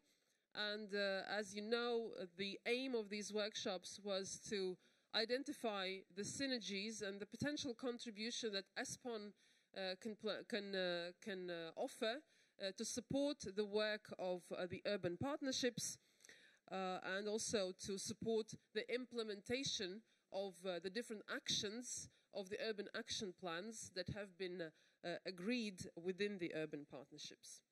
And today we would like to hear some results of the discussions from this morning from the representatives of 4 partnerships. So we have a representative of Urban Agenda Partnership on Digital Transition from the University of Oulu, Mr. Petri Ahokangas. Welcome. Then we also have a representative from the Urban Agenda Partnership on Circular Economy from the Municipality of Hague, Jan Hanko Post. Also welcome. Then we have Elena Zolgayova from the Urban Partnership on Housing from the Ministry of Transport, Construction and Regional Development. Also welcome to the panel. And then we have Angelika Potmogele. She's representing the Partnership on Energy Transition and also will report to us on the results of that discussion. So welcome everybody. I hope you all had an exciting morning, and then let's hear shortly from the workshops and the main results. So colleagues, we have 2 main questions to discuss today and also to hear from you, and maybe we'll leave the third in case if we have sufficient time also to follow up on this discussion. So the first question that I would like to ask you is how do you see the results of the Espon projects that you heard about this morning can support the actions of the partnerships based on what you learned this morning? Can you share with us your insights? Maybe we can start with Elena. Well, I expect it to be the force, and I hope that then I will adapt what I'm going to say to what would be said by the other partners. Anyhow, no problem. We came from the housing partnership to the meeting and to discussion of 2 Espon projects to try to find how our work and our actions addressing data, urban data, affordability data, housing detailed information about housing data, how can be linked to the work of Espon. And what we found actually in the presentation of 2 projects was that in Europe we are missing elementary basic data on everything, and the housing is not an exception. What we need to harmonize, and we need to agree which kind of data we need to have on European, national, regional and local level, who is going to do that, and how we understand the terms of this data, because there is a huge misunderstanding across Europe in there. And we saw from the projects that when data are available, and very often it is a very complicated process to get these necessary data, a lot of very inspiring and smart projects can be prepared. We heard in the project of big data how combining traditional and not traditional data plus big data can give a very dynamic picture of what is happening on the city level. But again, it was only some cases, because even if the group of the researchers doing on this project were relatively big, it was not in capacity, in a human capacity, an expert capacity, to collect necessary data necessary for doing this research and coming with conclusions. And what in our partnership we say, we don't have this elemental data in Europe, we need to call for them, and we need to have the partners who are going to support the partnership actions in really getting this. It is a question of Eurostat, it is a question of different DGs in Europe, it is a question of national statistical offices, it is a question of different research units, which are GRC, Espon, Urban Platform, to sit together to discuss, at least for 2 days, what do we have on data, in our case on housing, and related to housing. and to agree how we proceed further that we can really have in the future comparable data which really give the technically correct picture of what is happening in this area. And where we see this possible cooperation. I think that the funny outcome of our discussion in our group, in our workshop, was that it would be useful if Espon would take and would really do a research on 100 years of housing policy development across Europe. And this might then help to really to look also on data from totally different angle. Thank you.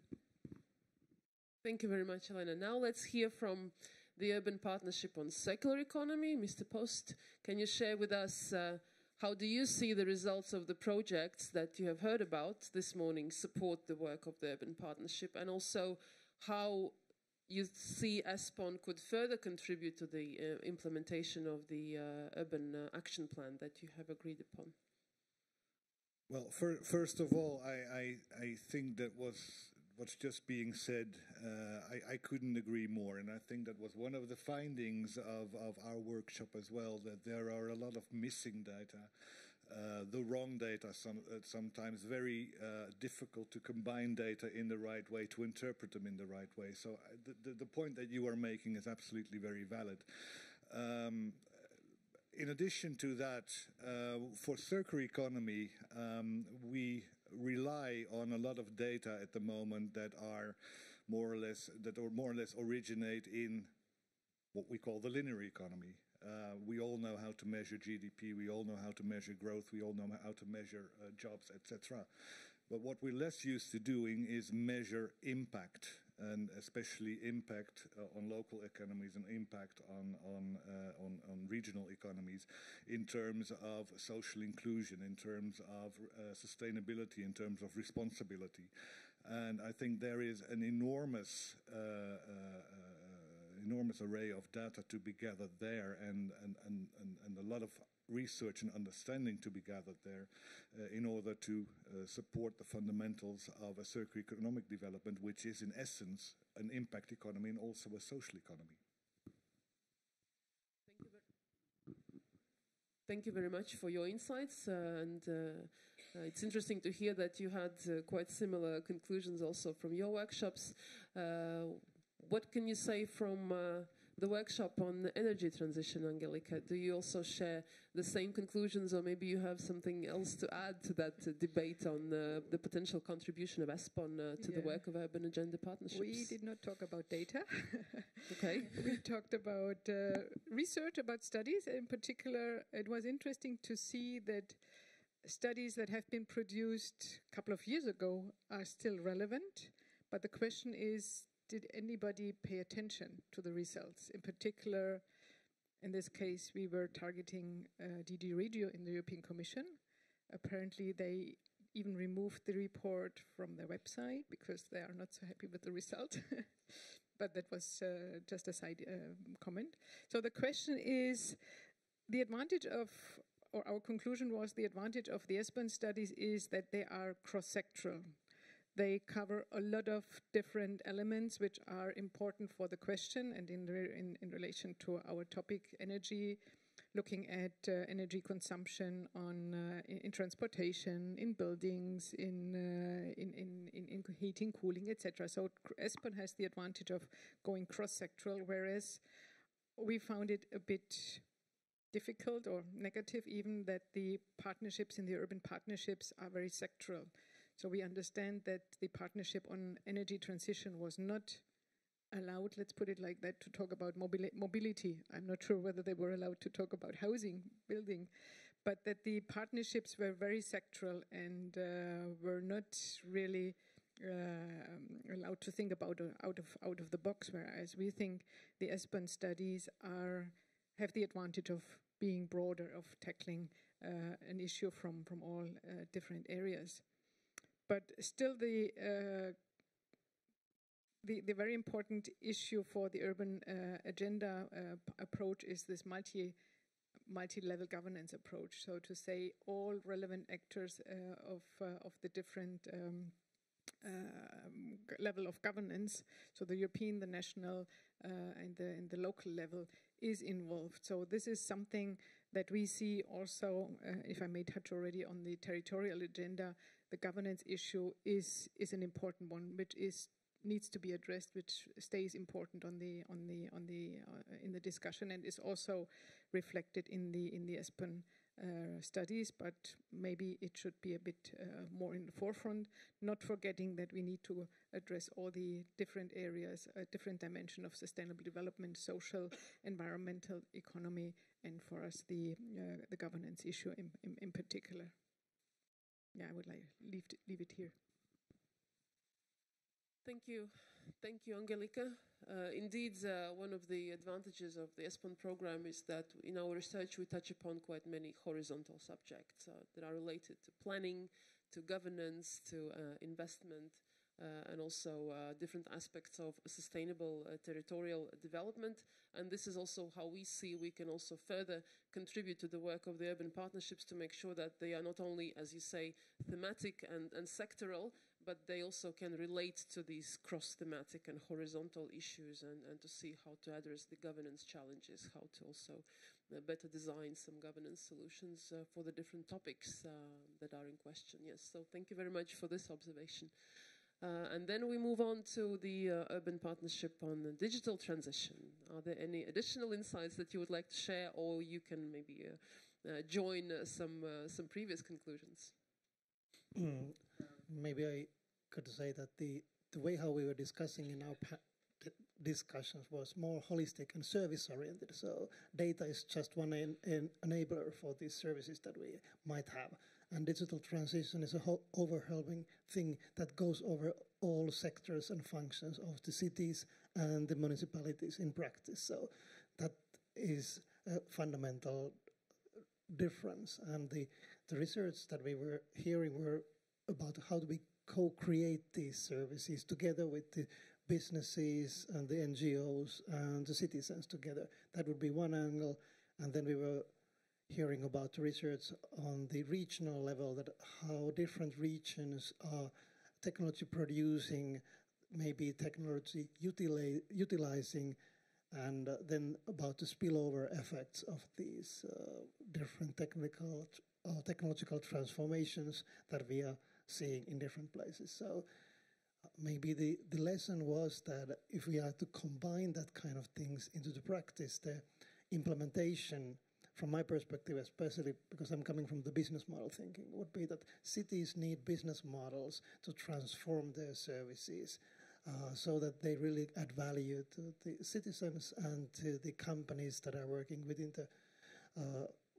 the cities or within the regions in practice. So we were discussing about that kind of holistic phenomena that we see at the societal level, but if we want to go into implementation of these strategies that we have, then the question is about that how to make the cities see the way how digitalization is done by the businesses, where the business model thinking guides everything. And maybe there is room for cities to adopt their own business model thinking that they can utilize in this kind of transition. Thank you very much for your insight, and we very much hope that also in the future Espon can contribute to the work of your partnerships. We still have a bit of time, so maybe let's have a quick second round. And if there's one thing that you would like Espon to do in the future to support better the work of your urban partnership, what this one thing would be? I'm going to be rather provocative. There were 12 very important topics picked up in 2016, and they are lasting to 21. From the technical aspects of the lifespan of partnership, they exist for 3 years. They gather experts from all the partners, really, from local level, from national level, from the DGs, it means Commission, from other relevant partners. In 3 years, they come together with an action plan which actually formulates what should be done to have a better regulation, better financing, and better knowledge. In all the partnerships which already have finished, and in those who are going to finish, there is always a set of actions which need to be fulfilled. The activities of other partners who were not the partners of the partnership, the members of the partnership. It needs activity on the side of the Commission, of the Parliament, and of other European bodies. And Espon can be very helpful in keeping these open actions alive and asking all relevant partners in the broader European scene to contribute to their implementation. Thank you. That's quite an ambitious task for Espon, I have to say, for the future, but I'm sure we would be able to cope with that as well. And definitely, Urban Agenda is also one of our policy frameworks and policy processes that we aim to support in the future. From your side, one thing that you would like Espon to do in the future to support better the work of your partnership? More or less the same answer. But I already said it previously that I think for Espon could very well contribute to all the post-partnership actions. As you said, our partnership ends this year. We're going to have a debate next week in Brussels on how we want to proceed, especially on a number of actions that we feel have not finished yet, because we still lack knowledge, or there is still a certain procedure to follow, for example, on legislation actions. But I think, especially on the knowledge side, with prolonging the knowledge actions that we have, I think that Espon can be key to support us in that, to carrying further these actions, not only the current action on the collaborative economy and the sharing economy, but also a number of other knowledge actions that we have and that Espon has not yet been involved in. We're happy to do so. Let's stay in touch. Thank you. Angelika, your requests to Espon. Yeah, I think we should have the ambition to walk in the same direction. Now in the situation that we will have the new cohesion policy hopefully being adopted by the end of next year and starting with the implementation, I think we should all have the ambition to transform or to translate the findings of the urban agenda, of the studies from Espon into concrete action. So not just having these very useful studies and recommendations and action plans somewhere in the drawer and just accessible to a small number of people who know about it, but really translating it into concrete programs, into concrete actions. Where do we go from here? Because otherwise it's a lost opportunity. You invest so much energy, money, expertise in developing these really very important papers, but if nobody picks them up and puts them into something concrete, it's a pity. And I think we cannot afford, I speak on behalf of the energy transition group now, and we see the clear link, of course, also with climate change. We cannot afford not to capitalize the knowledge that has been achieved also in the relevant Espon studies. So I think we should really put some pressure in the coming weeks and months to say, use the knowledge, use the expertise that has been collected, and let's continue in translating that into concrete action. Thank you very much. You had an additional remark. Like to add to that, we as a partnership, we have a lot of ideas have come out of our partnership, and one of the things that we want to do in the next few months and years, even years, is to test drive and prototype some of these ideas. And in testing and prototyping these ideas, I think that Espon could also fulfill a very valuable role in walking with us on that and traveling with us on that and generating the data and generating the knowledge that Espon can then use again to translate into other policy areas and policy recommendations. Thank you very much. Let's do so. And then finally, your final request for Espon. Yeah, I think that I continue with what my colleagues here started. I think that Espon would go more opportunity-oriented and act upon the opportunities. For example, there is a very huge opportunity coming for the cities in the next couple of years, and that's the 5G networks, because in the future there will be local networks that cities could run. Now the question is that in which cities, with what kind of services, that would be actually feasible and practical and would enhance digital transition. Thank you so much. Thank you so much, colleagues. Before we move on to the next session, I can open up for 3 minutes for a question or a feedback from the audience. Is there anything that we need to hear from the audience, from the group discussions? Any additional ideas how Espon is, can, should be useful to the work of the urban partnerships? 3, 2, 1, no reflection. Good. Sometimes it's good to put some pressure on people. No, I actually, there's something, I don't know if it's possible, but I was thinking from our experience working together from different type of stakeholders, that if there would be a way that Espon could be, or we could find a way to form cooperation in, when you said, be with us on this journey, means working together, not just commissioning a project. If that would be possible to find this way, that would be, I think, very beneficial. Thanks. Yes, thank you. I think it's a good idea. Maybe we could become also a permanent member of 1 or 2 partnerships just to test the approach to start with, and then we see how we could develop this model for the future. And we have one more contribution. Yeah, I don't know if Espon can do something, but one big issue for researchers is the fact that a lot of big data and very important data for research are owned by private companies. And we have to buy from them the data to do research on flows coming from our mobile phone. So I don't know if Espon could push to do something on this, because this data should be public, and then with some regulations on how to use them. I think it is really terrible that we have to buy them, our data, we have to buy them from private companies. Do research.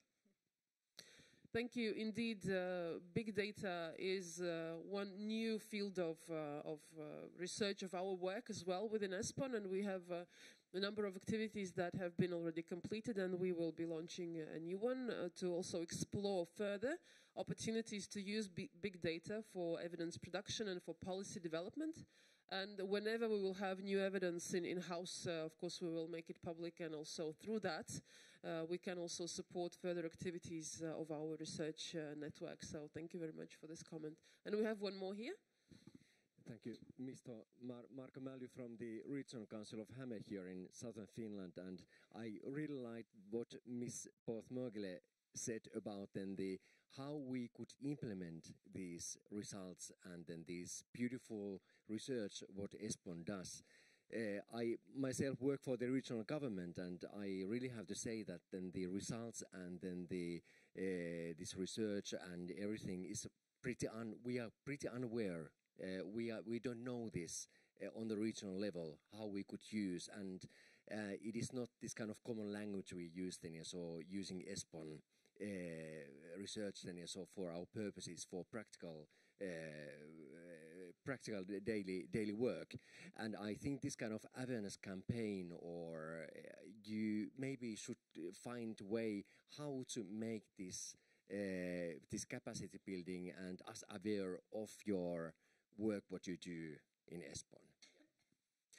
Thank you very much for this comment. Indeed, this is also what how I started this seminar. Is the main message is that for us, outreach definitely and capitalization of all our evidence is a key challenge, and also a long-term endeavor. And we need to find new ways how to reach out to regional, local players to make them aware of Espon evidence, to encourage them to use it. But I also said that we cannot do it alone. So now that you've been here, you automatically also become our ambassador. So please, when you come back to your place, to your hometown, to your work, please use that opportunity also to tell people about our work, to tell about our results, to encourage them to use it, and to send them back to us if they have any further questions. And this applies to everybody here in this room, to everybody who has ever participated in the work of Espon. This was my key message also from the morning. With the EGTC resources alone, we cannot cover the whole Europe. We cannot go everywhere. We cannot be present and visible everywhere. So this is why we need you, people who know Espon, who know our evidence, who are encouraged, who are inspired and informed, and are ready to also support our work. So I will very much appreciate also to hear back from you how you succeeded. Thank you. Okay, colleagues, thank you very much for your feedback, for your insight, and also for your further requests to our work in the future.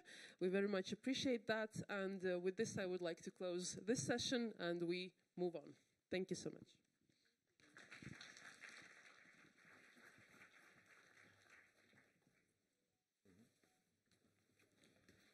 Thank you very much.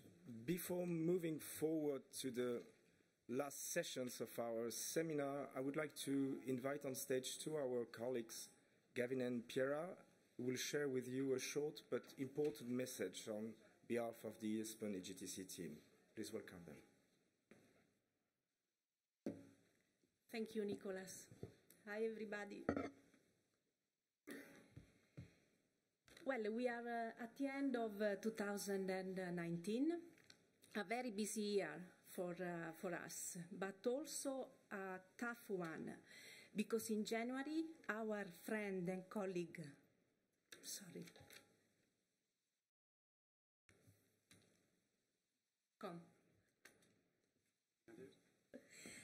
our friend and colleague, Peter Billing, passed away. And we would like to remember him with his smiling face and positivity. Here, because Scandinavia was his homeland.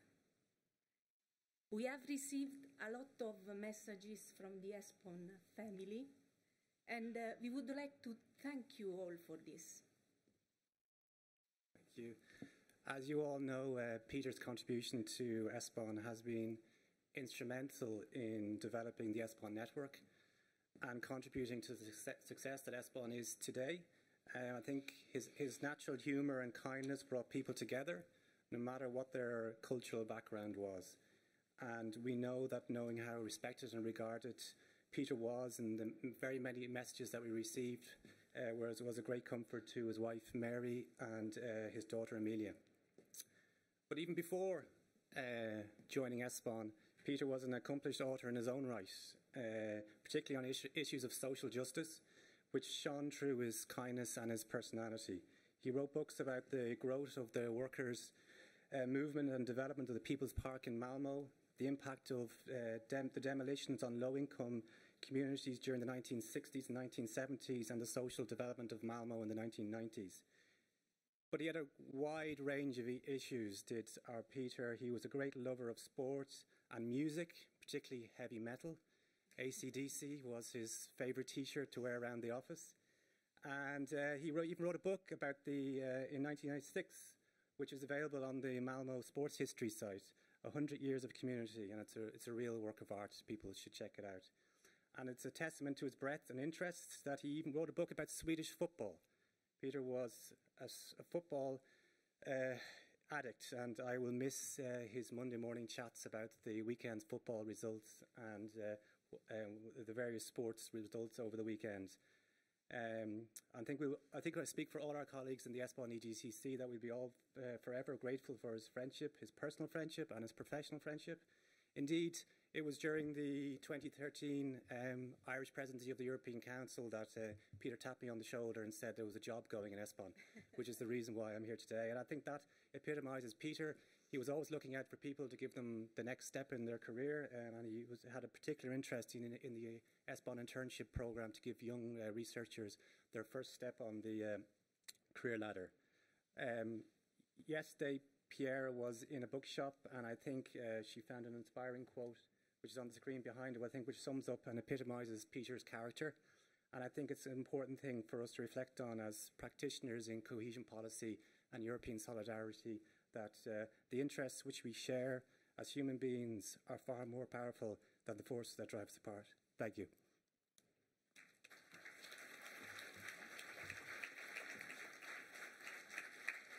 Thank you, Gavin. Thank you, Piera. So this seminar is coming to its end, and to move forward and to look forward, and before bidding you also farewell and a safe return, we will now learn about the progress of the activities of Espon 2020 cooperation program this year, and also insight about 2020 next year, and we'll also learn about the key thematic priorities for both the Croatian and the German presidencies. So please, for this, I would like to invite to the stage Timo Ezer.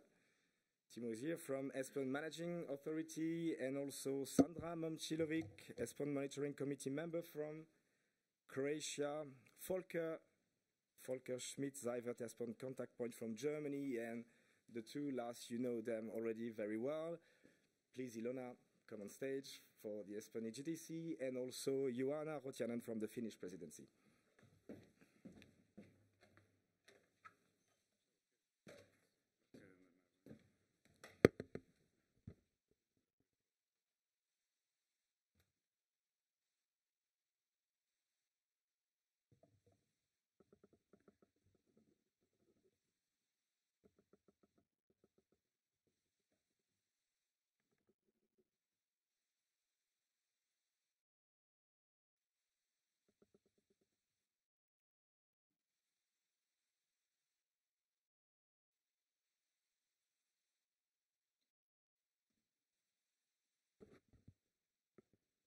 So thank you for giving me the opportunity also to give some messages from the monitoring committee and about the state of the progress of the program, and also what are the perspectives we are looking at in the preparation of the next programming period. And I mean, it was interesting also to hear what the expectations are, what the wishes are to the Espon, and I think I can say that the thoughts which are discussed in the monitoring committee, but also at the joint working group which prepares for the next programming period, are covering quite a range of the comments which have been made.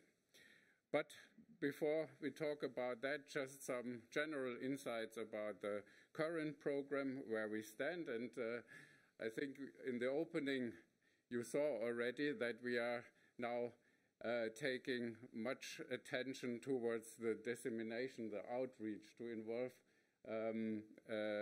involve journalists in our work. And this is also a consequence of the fact that we have been already finishing a lot of the applied research project, a lot of activities. We are, and you see that also in the workshops, we have a lot to tell. And now we have to make sure that this also reaches the audience. And when we look at the indicators, what we use at the program level, you can actually say regarding the output, we are nearly there. We have implemented nearly all applied research projects. We have the targeted analysis, which are launched, nearly all of them. We have thematic focus papers, and this is part of the outreach, where we have still quite some space to be active. That's the third column, if you like. Espon tools created and ongoing. We are working. But what's the good news, I think, is that we were very active on the side of outreach events. And I think it's good to see that we actually go beyond the original ambitions. And what we hear from your side here, it's also the message we should go, and that we have to not stop now. We have enough to tell, we have to enough to publish. So we will not stop now and take this as we reach our targets. And this is also a bit technical, but I hope you can read it. But that's how structural funds work. We need to work within a performance framework. We have to define baseline values. We have to measure how far we are reaching these baseline values. And I don't want to go now in detail because some is overlapping, but what was most striking for me, the last baseline value what we had,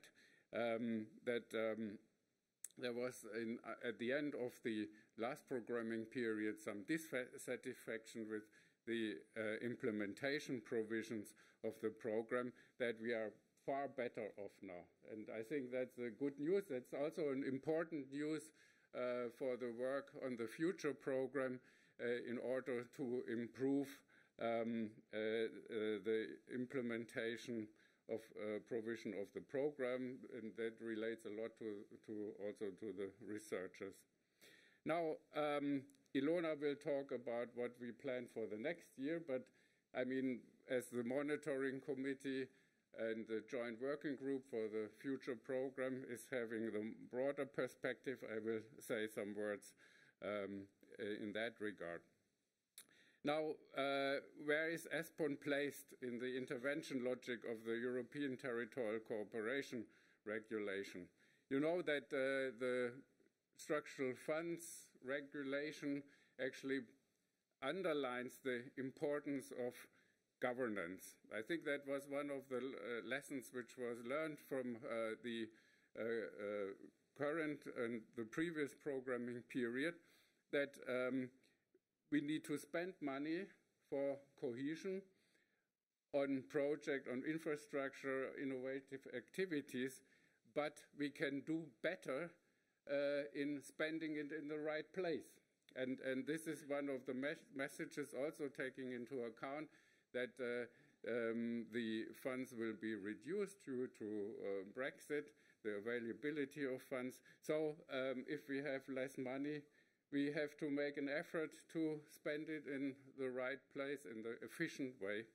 And this is also where then Interreg is coming in, that the objective for Interreg is to support the management of specific territories and implement territorial strategies.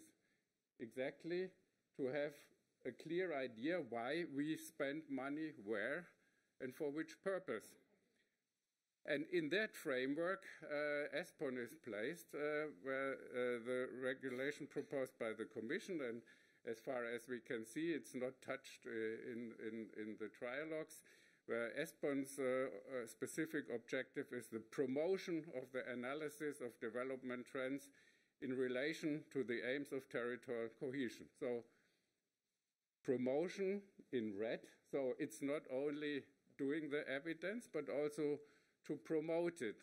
And what you are saying to us yesterday in the opening session, and what we hear now from urban partnerships and so on, it's exactly the way we are now also thinking. So we had some inputs from the midterm evaluation.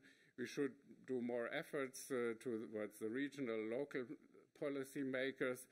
We should also better involve scientists and stimulate debates, and I think this format of bringing stakeholders together and having a more like dialogue format of exchange rather than putting presentations in front of a bigger audience is pointing exactly at this direction, to have a more strategic approach to reach our target groups, more specialized outputs, more communicative ways of delivering the evidence, and to identify the specific needs of the target groups. So when we put that together, then we understand that we are not only talking about evidence production, but to help people to acquire the knowledge. And this is now the way how we discuss it in the joint working group, that we have to take better care of how all this evidence is further used in a particular political context, how it will be applied, and we have to think in a more strategic way how we actually integrate that in our knowledge production. The evidence is not only facts and figures, but knowledge means actually that the people can use it, they are in the position to use it. So the strategy for the next programming period is now ranging around these two basic elements. Of course, the evidence production, that's the home base, that's our brand, if you like, for the Espon, to produce territorial evidence in a well-defined framework.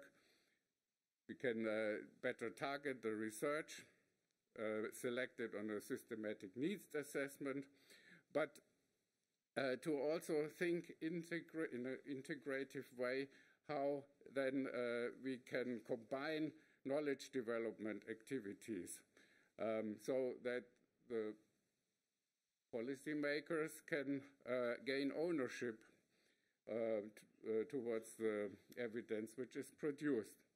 So, and this was then the approach that we say, okay, Espon, we have these two elements which have to be very well linked, evidence production, but we point at policymakers, policy enablers, that's the ones who are in administration, in all the support which is given to policy are involved there. But we also should better target scientists and research and upgrade the attention within the Espon at that side, because in comparison to the previous programming period, in this programming period, the scientists and research were secondary target group, and we learned now that we have to move them one step up. So to summarize, this approach means actually that Espon is successful only if two conditions are met: necessary conditions, useful territorial evidence is produced, and the sufficient condition is that the evidence is promoted and used in policy making. Now, what does that mean? I mean, in the evidence production, we have to better understand what type of evidence is to be produced. Is there already something there in the field? I mean, Lambert van Nistelrooy was mentioning that, yes, we are not working only as Espon, but there is a lot out in the field, and we can make much more out of our limited resources if we better take care of what's on the market already, and we complement our activities. So we are actually recognizing much better or much more targeted who are the other players, what are they producing, and how can we complement and put value added on that. The same is, I mean, if we talk about certain support to policy processes, what type of analysis do we need? Do we need policy impact assessment? Do we need some specific data collection? What is actually coming out of the demand of the policy from the policy side? Then this is very much connected with the types of needs, from which sector, which target group, in which time frame. So this is also related with the fact what kind of evidence we can deliver at what time at a specific place. And finally, we also have to talk about the geographical scope. When we look at all the case studies, which it's interesting to see that when it's especially coming to policy advice, it's very important to have case studies where we can actually demonstrate good practice and what can be learned out of that. We have to make sure that the territorial and geographical focus is widespread, that we have examples from different types of regions, and that we concentrate actually on the territorial dimension, because this is what we can add to the sectoral one. The sectoral is very well covered. The Commission proposed that in the regulation, sectoral policy objectives, but here it's a place, I mean, where we have to territorialize it and where all the different sectors are falling together on the territory. Finally, when we talk about knowledge development, I mean, it was mentioned yesterday, and I was very happy that I had it already in the slides. So talking about push measures, I mean, we deliver, Espon gets active from our side. We are going out, showing what we have found, and try from our side to bring that to the policymakers. But on the other side, we also talk about pull measures. I mean, attracting the interest of all type of stakeholders by directly involving them in activities. I mean, this learning, policy labs, this kind of measures, where they attract then the evidence and use it and create ownership. And then a third type of knowledge development would be then to accompany stakeholders in their process of taking up and using evidence. And I think these urban partnerships are a good example, and we know that in the territorial agenda we're talking about partnerships. We talk about giving support to the implementation, the preparation implementation of operational programs within cohesion policy. So there are many ways of accompanying this kind of policy processes. So this is just a small insight in what we discuss at the level of the joint working group to have really a framework and intervention logic developed. So the group plans to meet for 4 times in the year 2020. We will also have a bigger event on the 18th March 2020 with stakeholders in Brussels. We will send out the invitations soon, where we, based on the results which we have achieved with some very exemplified projects, discuss how we can further develop this approach. And then, of course, as this is foreseen for the structural funds in any case, we will have a comprehensive stakeholder consultation on the cornerstones of the future program in the course of 2020. The timing, of course, depends on the progress which is made with regard to decisions on the European Structural and Investment Fund regulation, the MFF, of course, for the Espon. This is also a very important element, because we can fix the last priorities within the program only once we know our budget and we have sorted with our member states and partner states the co-financing. So that will then most probably be more at the end of 2020. This is what I wanted to share with you, and I will update you the next time on the further development. Thank you.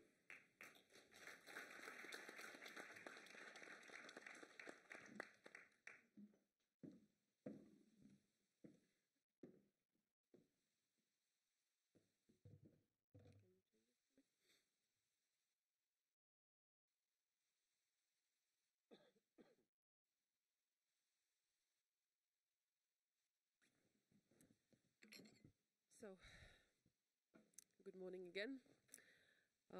Let me now inform you briefly on the progress of the implementation of the single operation, where we stand, and what the next year will bring in terms of new activities that we foresee to implement. Let me start with some information on our achievements. So far, in the previous months since the last seminar, we have completed a number of applied research activities. So there's new evidence in-house. The mountain of gold is becoming bigger and bigger. And now we have added 5 applied research results to this mountain. One on financial instruments and territorial cohesion, another one on circular economy and territorial consequences, on territories with geographical specificities, green infrastructures, and the territorial reference framework. All these are very comprehensive studies containing a lot of data analysis, case studies, policy recommendations, handbooks, policy guides, also to support policy development and also to help policymakers to understand how to implement, for example, green infrastructure or circular economy in practice. So there is a wealth of information of data analysis and also policy advice in each of these studies. So I encourage you really to have a look at those and to find the most appropriate piece for yourselves. And if you need any support, any guidance also to help you to understand how to navigate through the different documents of each of those studies, please let us know. One of the big studies that we completed also this year recently, and that was also presented during the European Week of Regions and Cities, was the European Territorial Reference Framework that highlighted some of the key challenges that Europe is facing nowadays and will be facing in the future, and highlighted the fragmentation risks, the growing interdependencies among places, and also the functional mismatch between administrative borders and the real lives of people, so to say. And some of the key lessons that the study advocates for is that the new territorialities will emerge beyond administrative borders, that there is a pressure to reinvent democracy through the society of networks, and that sustainable and successful cooperation across Europe will require a significant shift. And there are also some proposals for territorial agenda post-2020. As you know, at the moment there is an ongoing intergovernmental debate and a process towards renewing the territorial agenda, and this is basically a key contribution. This project provided a very important contribution to the redesign of the territorial agenda, highlighting the need, as we discussed also yesterday, the need to promote more territorial cooperation, more functional approach looking beyond administrative borders, and also encouraging bottom-up visions, a bottom-up approach, and of course within this thinking that every place needs special attention and also a specific approach and also a specifically designed strategy to support its development. If we stay with the applied research, then we'll be launching 2 new applied research activities. At the moment, we are at the stage of the public procurement. We are finalizing our competitive dialogue procedures for 2 new applied research activities, one on interregional relations in Europe and the other one on cultural heritage as a sort of societal well-being in European regions. With these new 2 activities, we are testing competitive dialogue as a new type of public procurement procedure.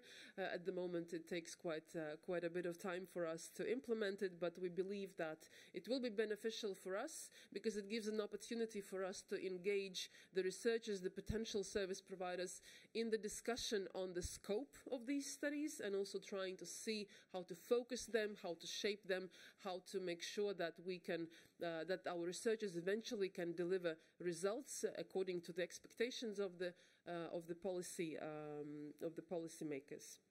So this is an interesting exercise for us, quite time-consuming, quite demanding in terms of process, but at the same time, we believe it really will bring benefit in terms of further increasing the quality of evidence that eventually will be delivered.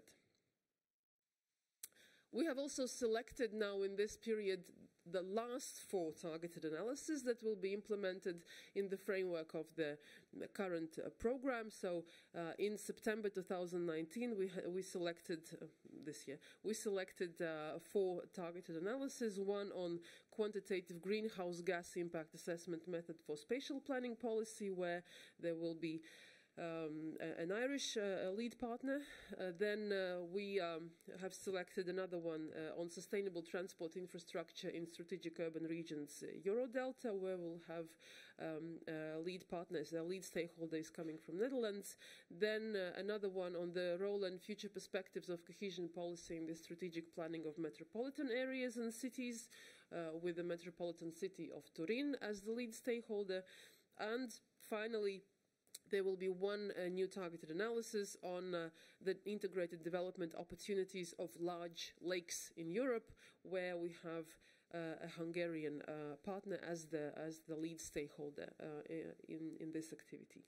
So now we are at the stage of preparing public procurement procedures for these 4 activities, and then by the end of this year, or rather probably at the beginning of next year, we will be then opening calls to submit proposals for implementing these activities. And then an insight into the next year. We have discussed and agreed also with the monitoring committee that we will be implementing additional case studies as spin-offs of ongoing or closed research. This will be based on a set of selection criteria. We'll be agreeing with the monitoring committee and also discussing with the researchers on the opportunities to implement additional case studies, because, as Timo was also mentioning, for us it is very important that our research is relevant to the national policymakers, to the regional policymakers, and that they really can use the results in relation to their particular context. And this is why we believe that considering the availability of funds that we have, it is important for us to use this opportunity to make this research further develop our research, and also to further develop our pool of case studies that eventually we can use to help people in different places to understand possibilities to improve the quality of policymaking in their countries. Then we also have finalized, and of course are still working on a number of activities under the monitoring and tools part. One on big data and housing has just been completed, and this is one example that shows that also for Espon, big data is the subject that we have started exploring, and we are trying to find ways and also to explore opportunities to use big data in policymaking. And here is one example in relation to housing. We have also engaged in the topic on sustainable development goals, and we will be delivering some evidence that will help to localize sustainable development goals. Here we will be developing this, of course, in close cooperation with other key partners who are involved on this subject. We just kicked off recently this activity. And then we will also be exploring housing market dynamics in cross-border areas. And cross-border areas is also a very important kind of scale of research for us, and cross-border public services also is one subject that we will be working on also in the following years, considering that there is quite a strong interest from the policymakers, also from the Commission, to have additional evidence that can support this policy direction of further promoting public service provision and also other activities at the scale of cross-border areas. We will be also developing additional online tools also to support the uptake of our evidence and help policymakers to work with our evidence. So we will be developing a tool for mapping soft territorial cooperation areas. I'm looking at Eric, because the author of the background research, our Acteria targeted analysis, and this proposal for a tool actually is a spin-off, is a follow-up of the Acteria targeted analysis, because the development of this tool was proposed in this targeted analysis, and we are now at the stage of defining the terms of reference, and we'll be launching this activity quite soon, again to give our stakeholders, our policymakers, an opportunity to use a tool that helps them to identify the different players and also to identify potential cooperation areas. So this is one kind of small activity, but something that fits in the overall thinking of Espon that we should promote thinking and action at the different functional geographical scales. And you can imagine different scales like cross-border, functional, urban, lakes, mountains, coastal areas, whatever, all kinds of cooperation areas you can imagine. And this tool is one thing that can also help promote thinking and action and cooperation among players. Then we'll also be launching an analytical tool for spatial comparisons and an online mapping tool that can also, of course, contribute to some analytical activities of our policy makers.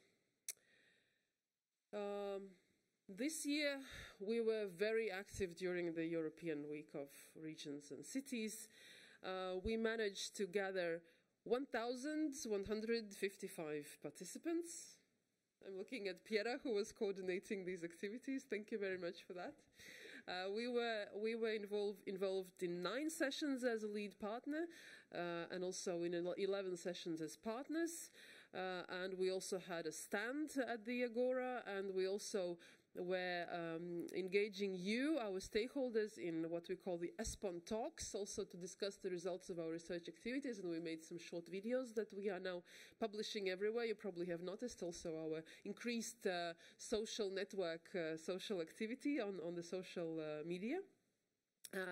And we are very happy with this turnout and also with this activity, and we believe that the European Week of Regions and Cities also for us is a very important framework to make ourselves more visible and ensure that our stakeholders know about us at all scales, and including regional and local.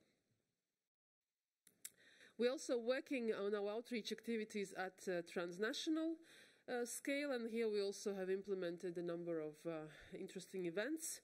There was one in Slovakia on Espon Open Data. There was a TIA training in Denmark and Poland. There was also an evidence developed on labor markets for our Romanian colleagues, and also an empirical input on functional areas in Czech Republic. And we also have prepared a number of publications that you might consider interesting to look at. One on cross-border functional areas, another one on metropolitan functional areas. Then also we prepared a TIA guidance for our stakeholders, and there are 2 coming up. Still in the framework of the current transnational outreach contract, one on assessing the net impact of Interreg, and the other one on strategic niches for Interreg in cooperation with DG GROW, DG RTD, and Interact. So in terms of developing our publications, we have also been quite active, and please have a look at our website and make use of those if you find them interesting. Then we will also be continuing our transnational outreach activities in 2020, and we have identified 4 priorities for transnational outreach at the moment. One will be tourism, the other one maritime spatial planning, sustainable development goals, and migration. And we are now discussing with our new partner in the business the range of activities that will be implemented, and you will also hear more about that. We will publish the information once it is agreed with our stakeholders. We'll publish it on the website.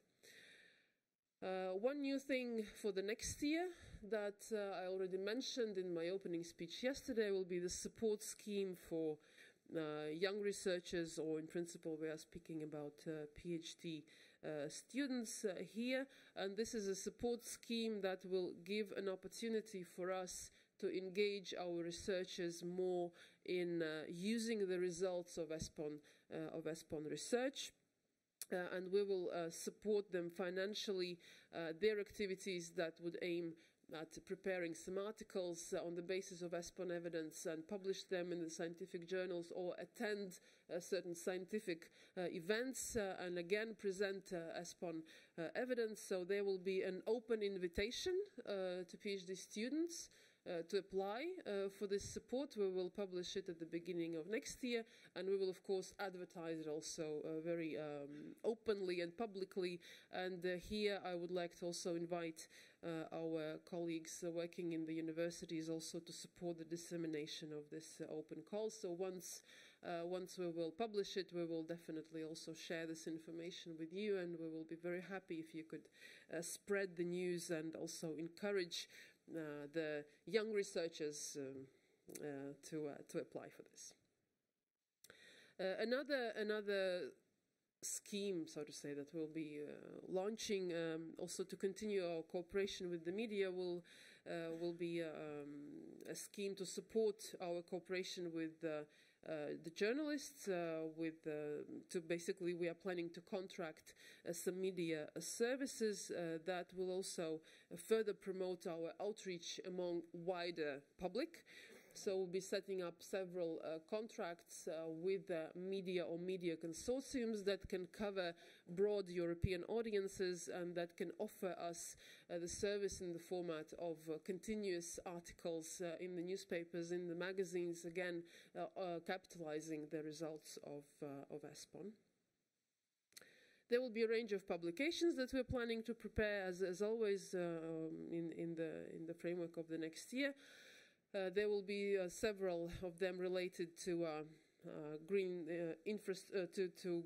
subjects, so to say, and this will be our priority for the first half of next year, and this is related to the priorities of the forthcoming Croatian presidency that we will be hearing in a moment.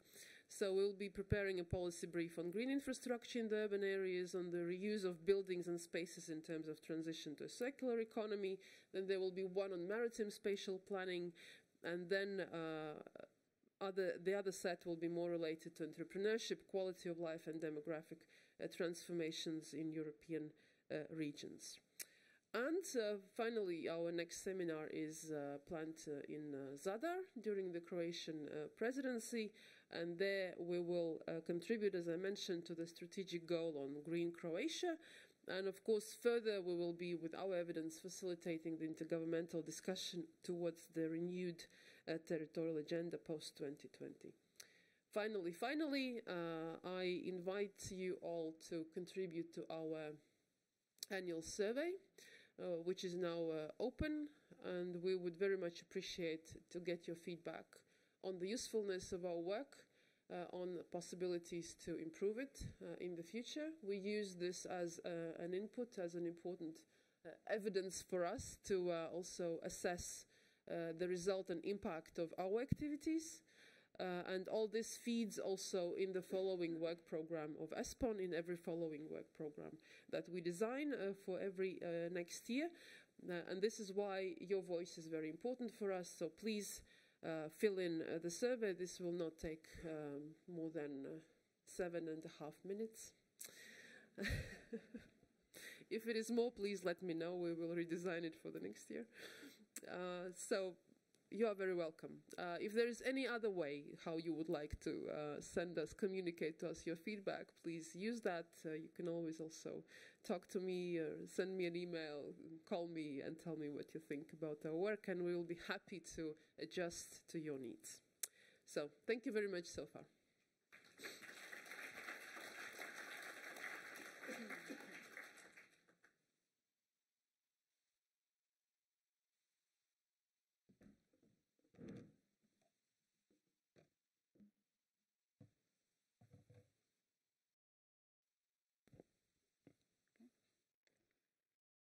Good day to everyone. I work for Ministry of Construction and Physical Planning of the Republic of Croatia, and I am also the MC member of the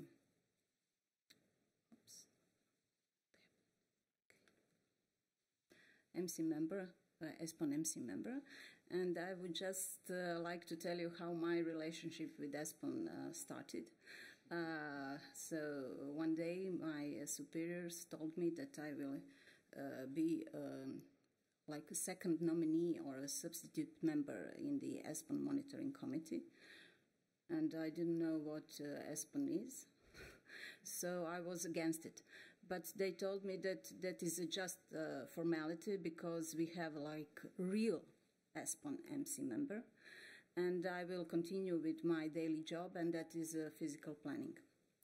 And suddenly my colleague withdrew from her position, and within the ministry, and also from the Espon Monitoring Committee. And so I started to learn about Espon.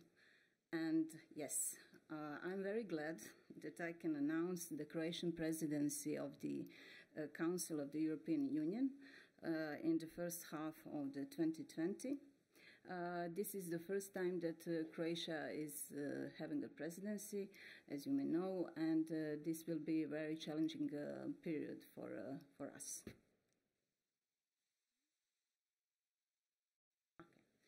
So, our motto is a strong Europe in a world of challenges.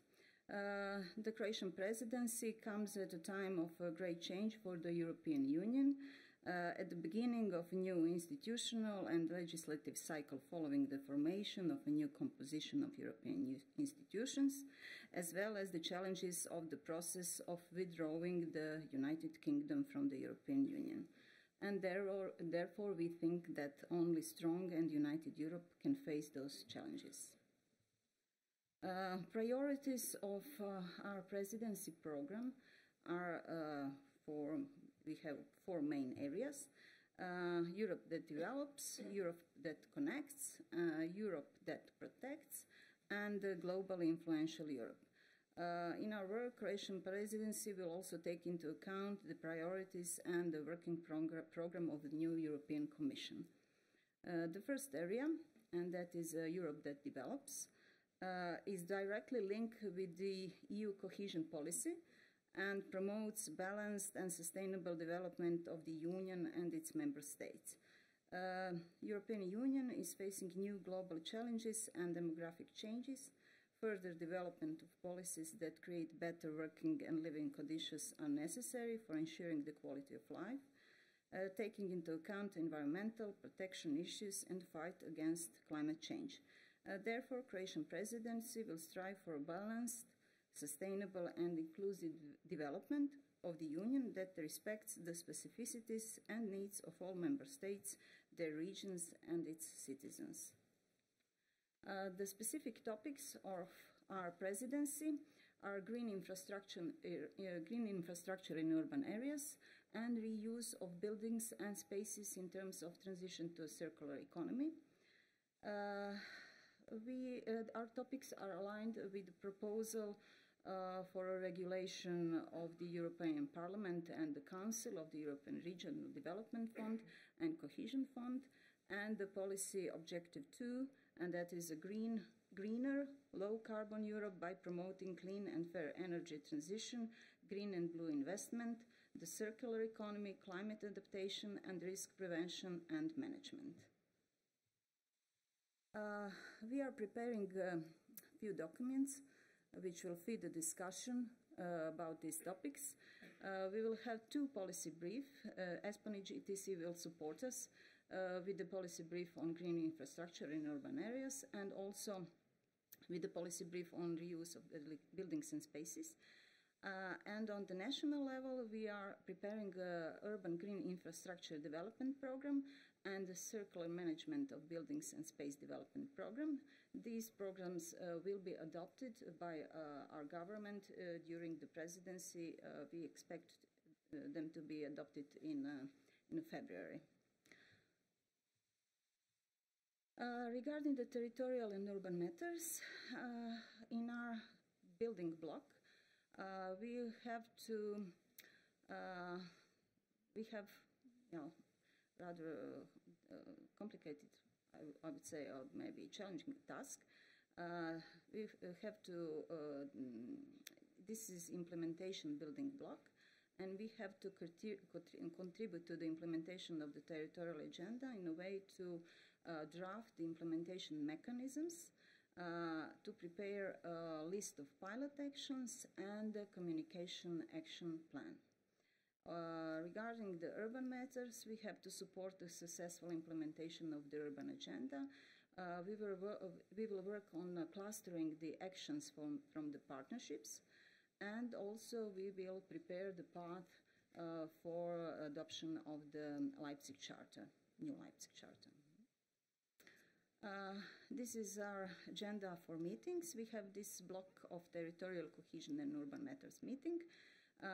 NTCCP and UDG we planned for end of February, and DG level meetings are planned for end of April. Between that, we will have task forces and preparatory group in January and March, and they will take place in Zagreb. We will have Urbact MC meeting in Dubrovnik on 13th and 14th of May, and Espon Week will take place in Zadar last week of May. Okay, let me skip. City of Zadar is situated on our coastal line, somewhere on the middle. It has a population of 75,000 citizens. It is the 5th largest city in Croatia. It is a historical and cultural and touristic center of North Dalmatia. It is very well known.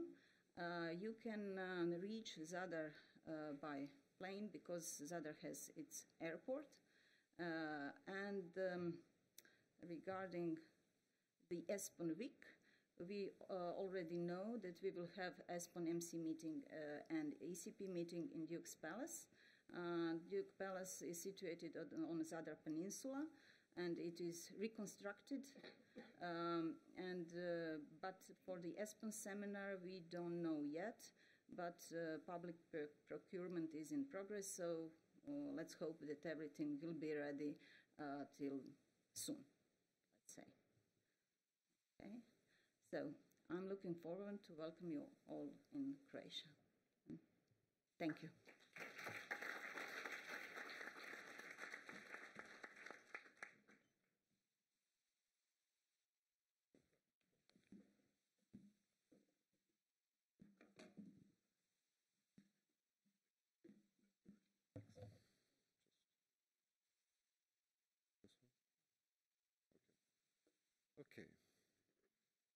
Okay, next second half of 2020, the German presidency will be established, and we are not that far in the elaboration of the program yet because we have half year more time.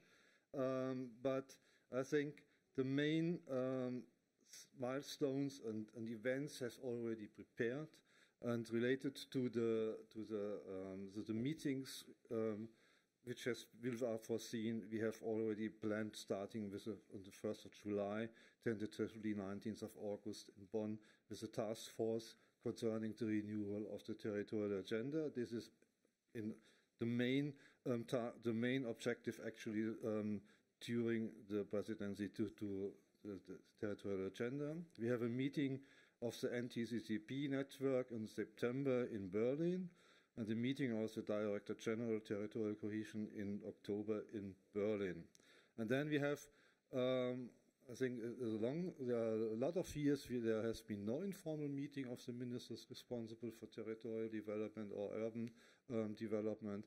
And we have, it is just a kind of an old tradition in the meantime, that we have an informal meeting of the ministers responsible on the 30th of November, taking place in Leipzig, which is also a tradition because 12 years ago there has been the territorial agenda adopted in Leipzig, and the Leipzig Charter is named after the city it has been adopted.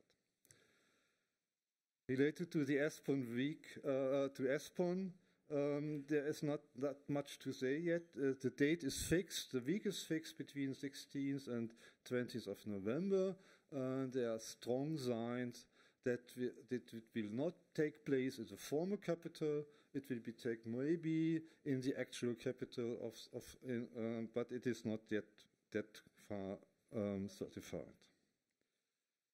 Related to the topics, this is for sure the territorial agenda 2020 plus will be in the main concern related to the territorial perspective and to the urban development. It is the renewal of the Leipzig Charter is already in progress, and I think will be a big honor for the German presidency to bring all these discussions, all these activities, all this pain maybe also included to the end, and finally to the adoption of the new territorial agenda. And I think this would be a great progress to have. But also, we intend to launch pilot projects related to the implementation of the territorial agenda to keep the territorial agenda alive after the adoption. And this is related to the priorities of the agenda. I think we are thinking of having transnational activity groups dealing with the questions related of the priorities of the territorial agenda and how to implement it in daily work and also in the national perspectives. I think this is it for the moment, and we have one half year time to further elaborate on this subject actually. Thank you.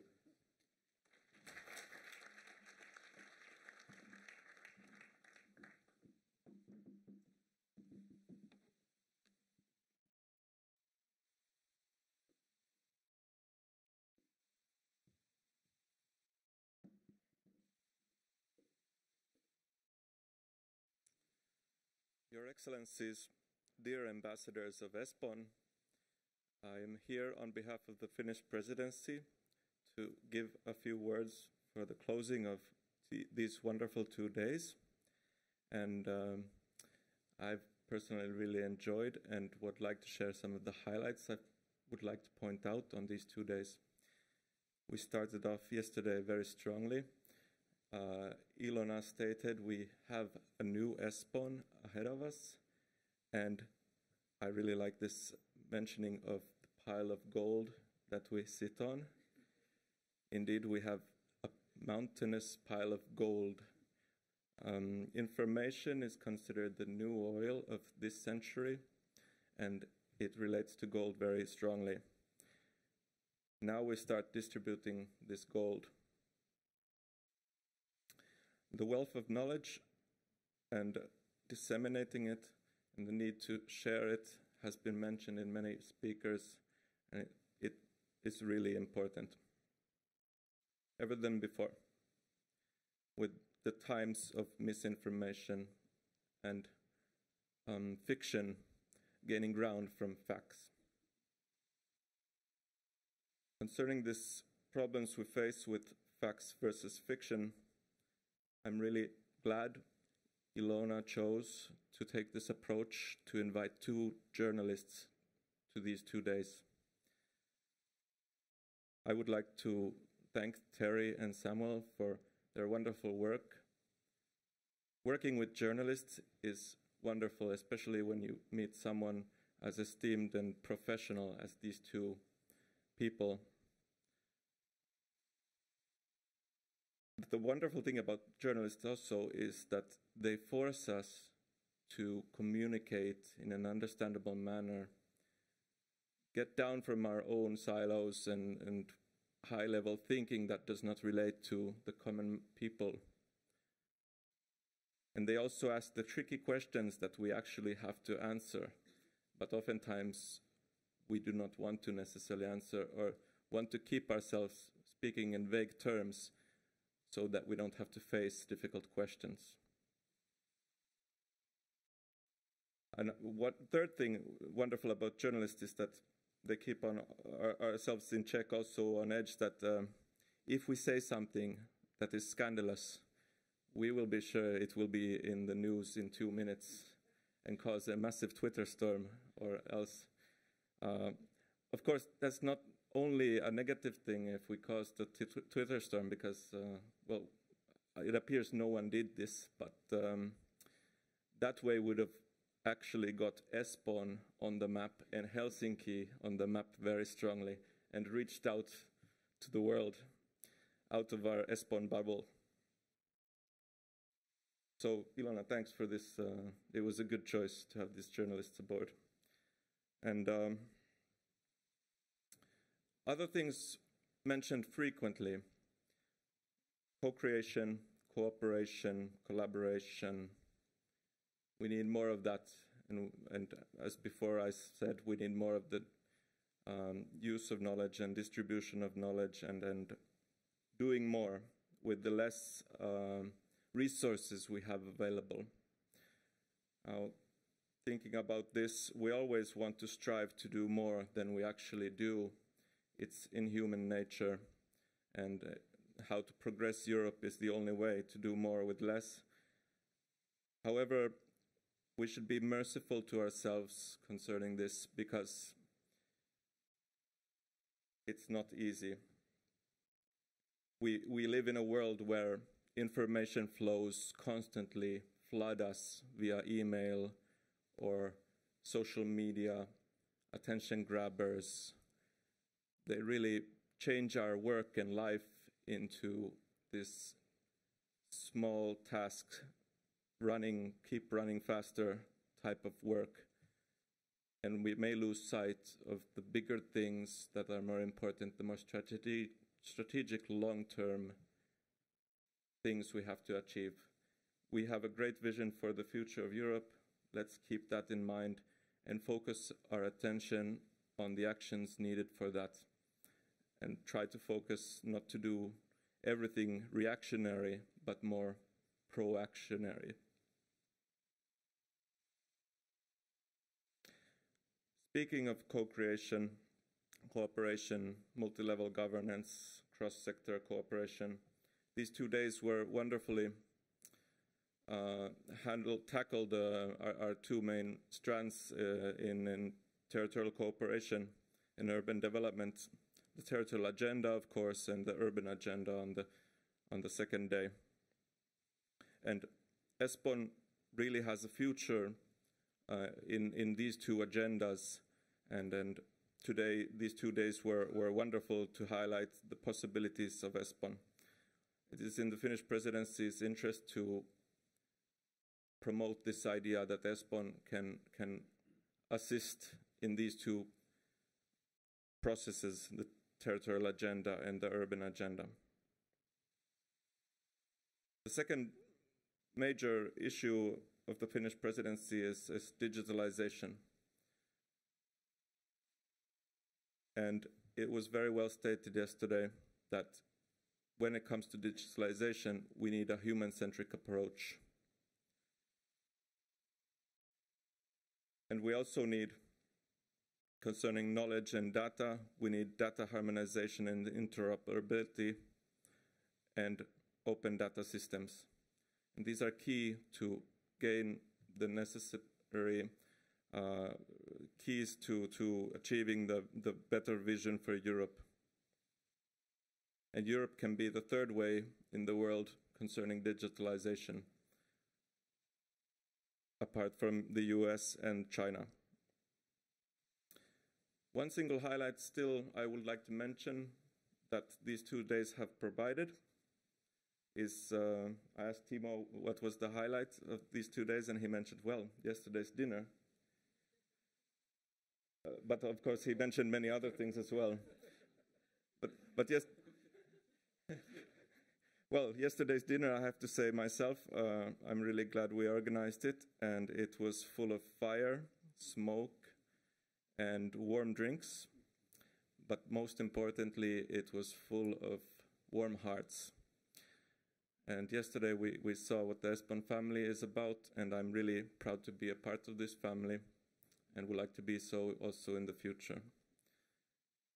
With this, I would like to thank you all for coming to Helsinki, and also the viewers online, to giving your time that is short on these very important issues and this European program we have.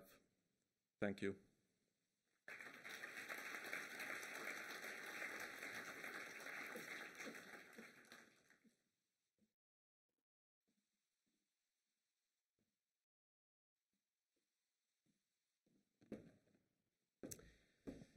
Okay, colleagues, so we have reached the end of the program of this 1.5 days. I very much hope that you enjoyed it. We were there for you to bring the best of Espon that we have accumulated so far. And I hope you have plenty of insights, interesting evidence, ideas to bring back home. Moreover, I hope that when you go back home, you will leave this place with the feeling that now I am the ambassador of Espon, and I have a responsibility to communicate Espon evidence and messages to my colleagues, my friends, everybody who is interested to make Europe an even better place to live and work. And I would like to thank very much everybody who was involved in the preparation and the implementation of the program for these days. I would like to start with the Finnish Presidency. My colleagues were telling me that it was indeed a true pleasure to cooperate with the colleagues of the Finnish Presidency in the course of the preparation of this seminar, and I really very much hope also that you enjoyed both the premises and also the hospitality of our Finnish colleagues.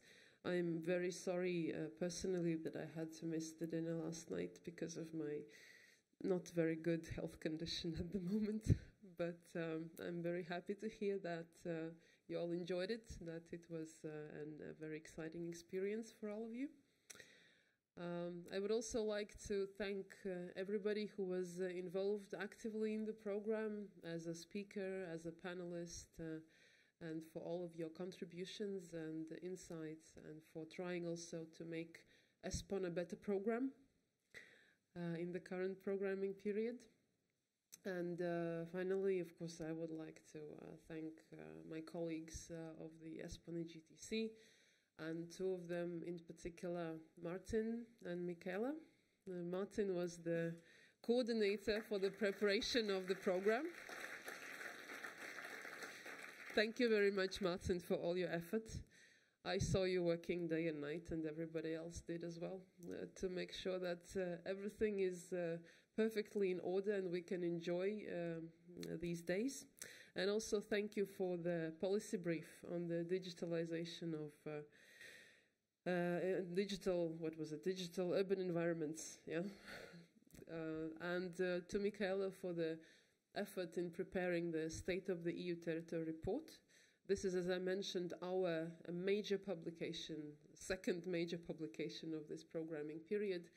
It is related very closely to the topics of the future cohesion policy, to the priorities of the future cohesion policy, and we will use this publication as a basis for many of our following outreach activities that we are planning to implement next year.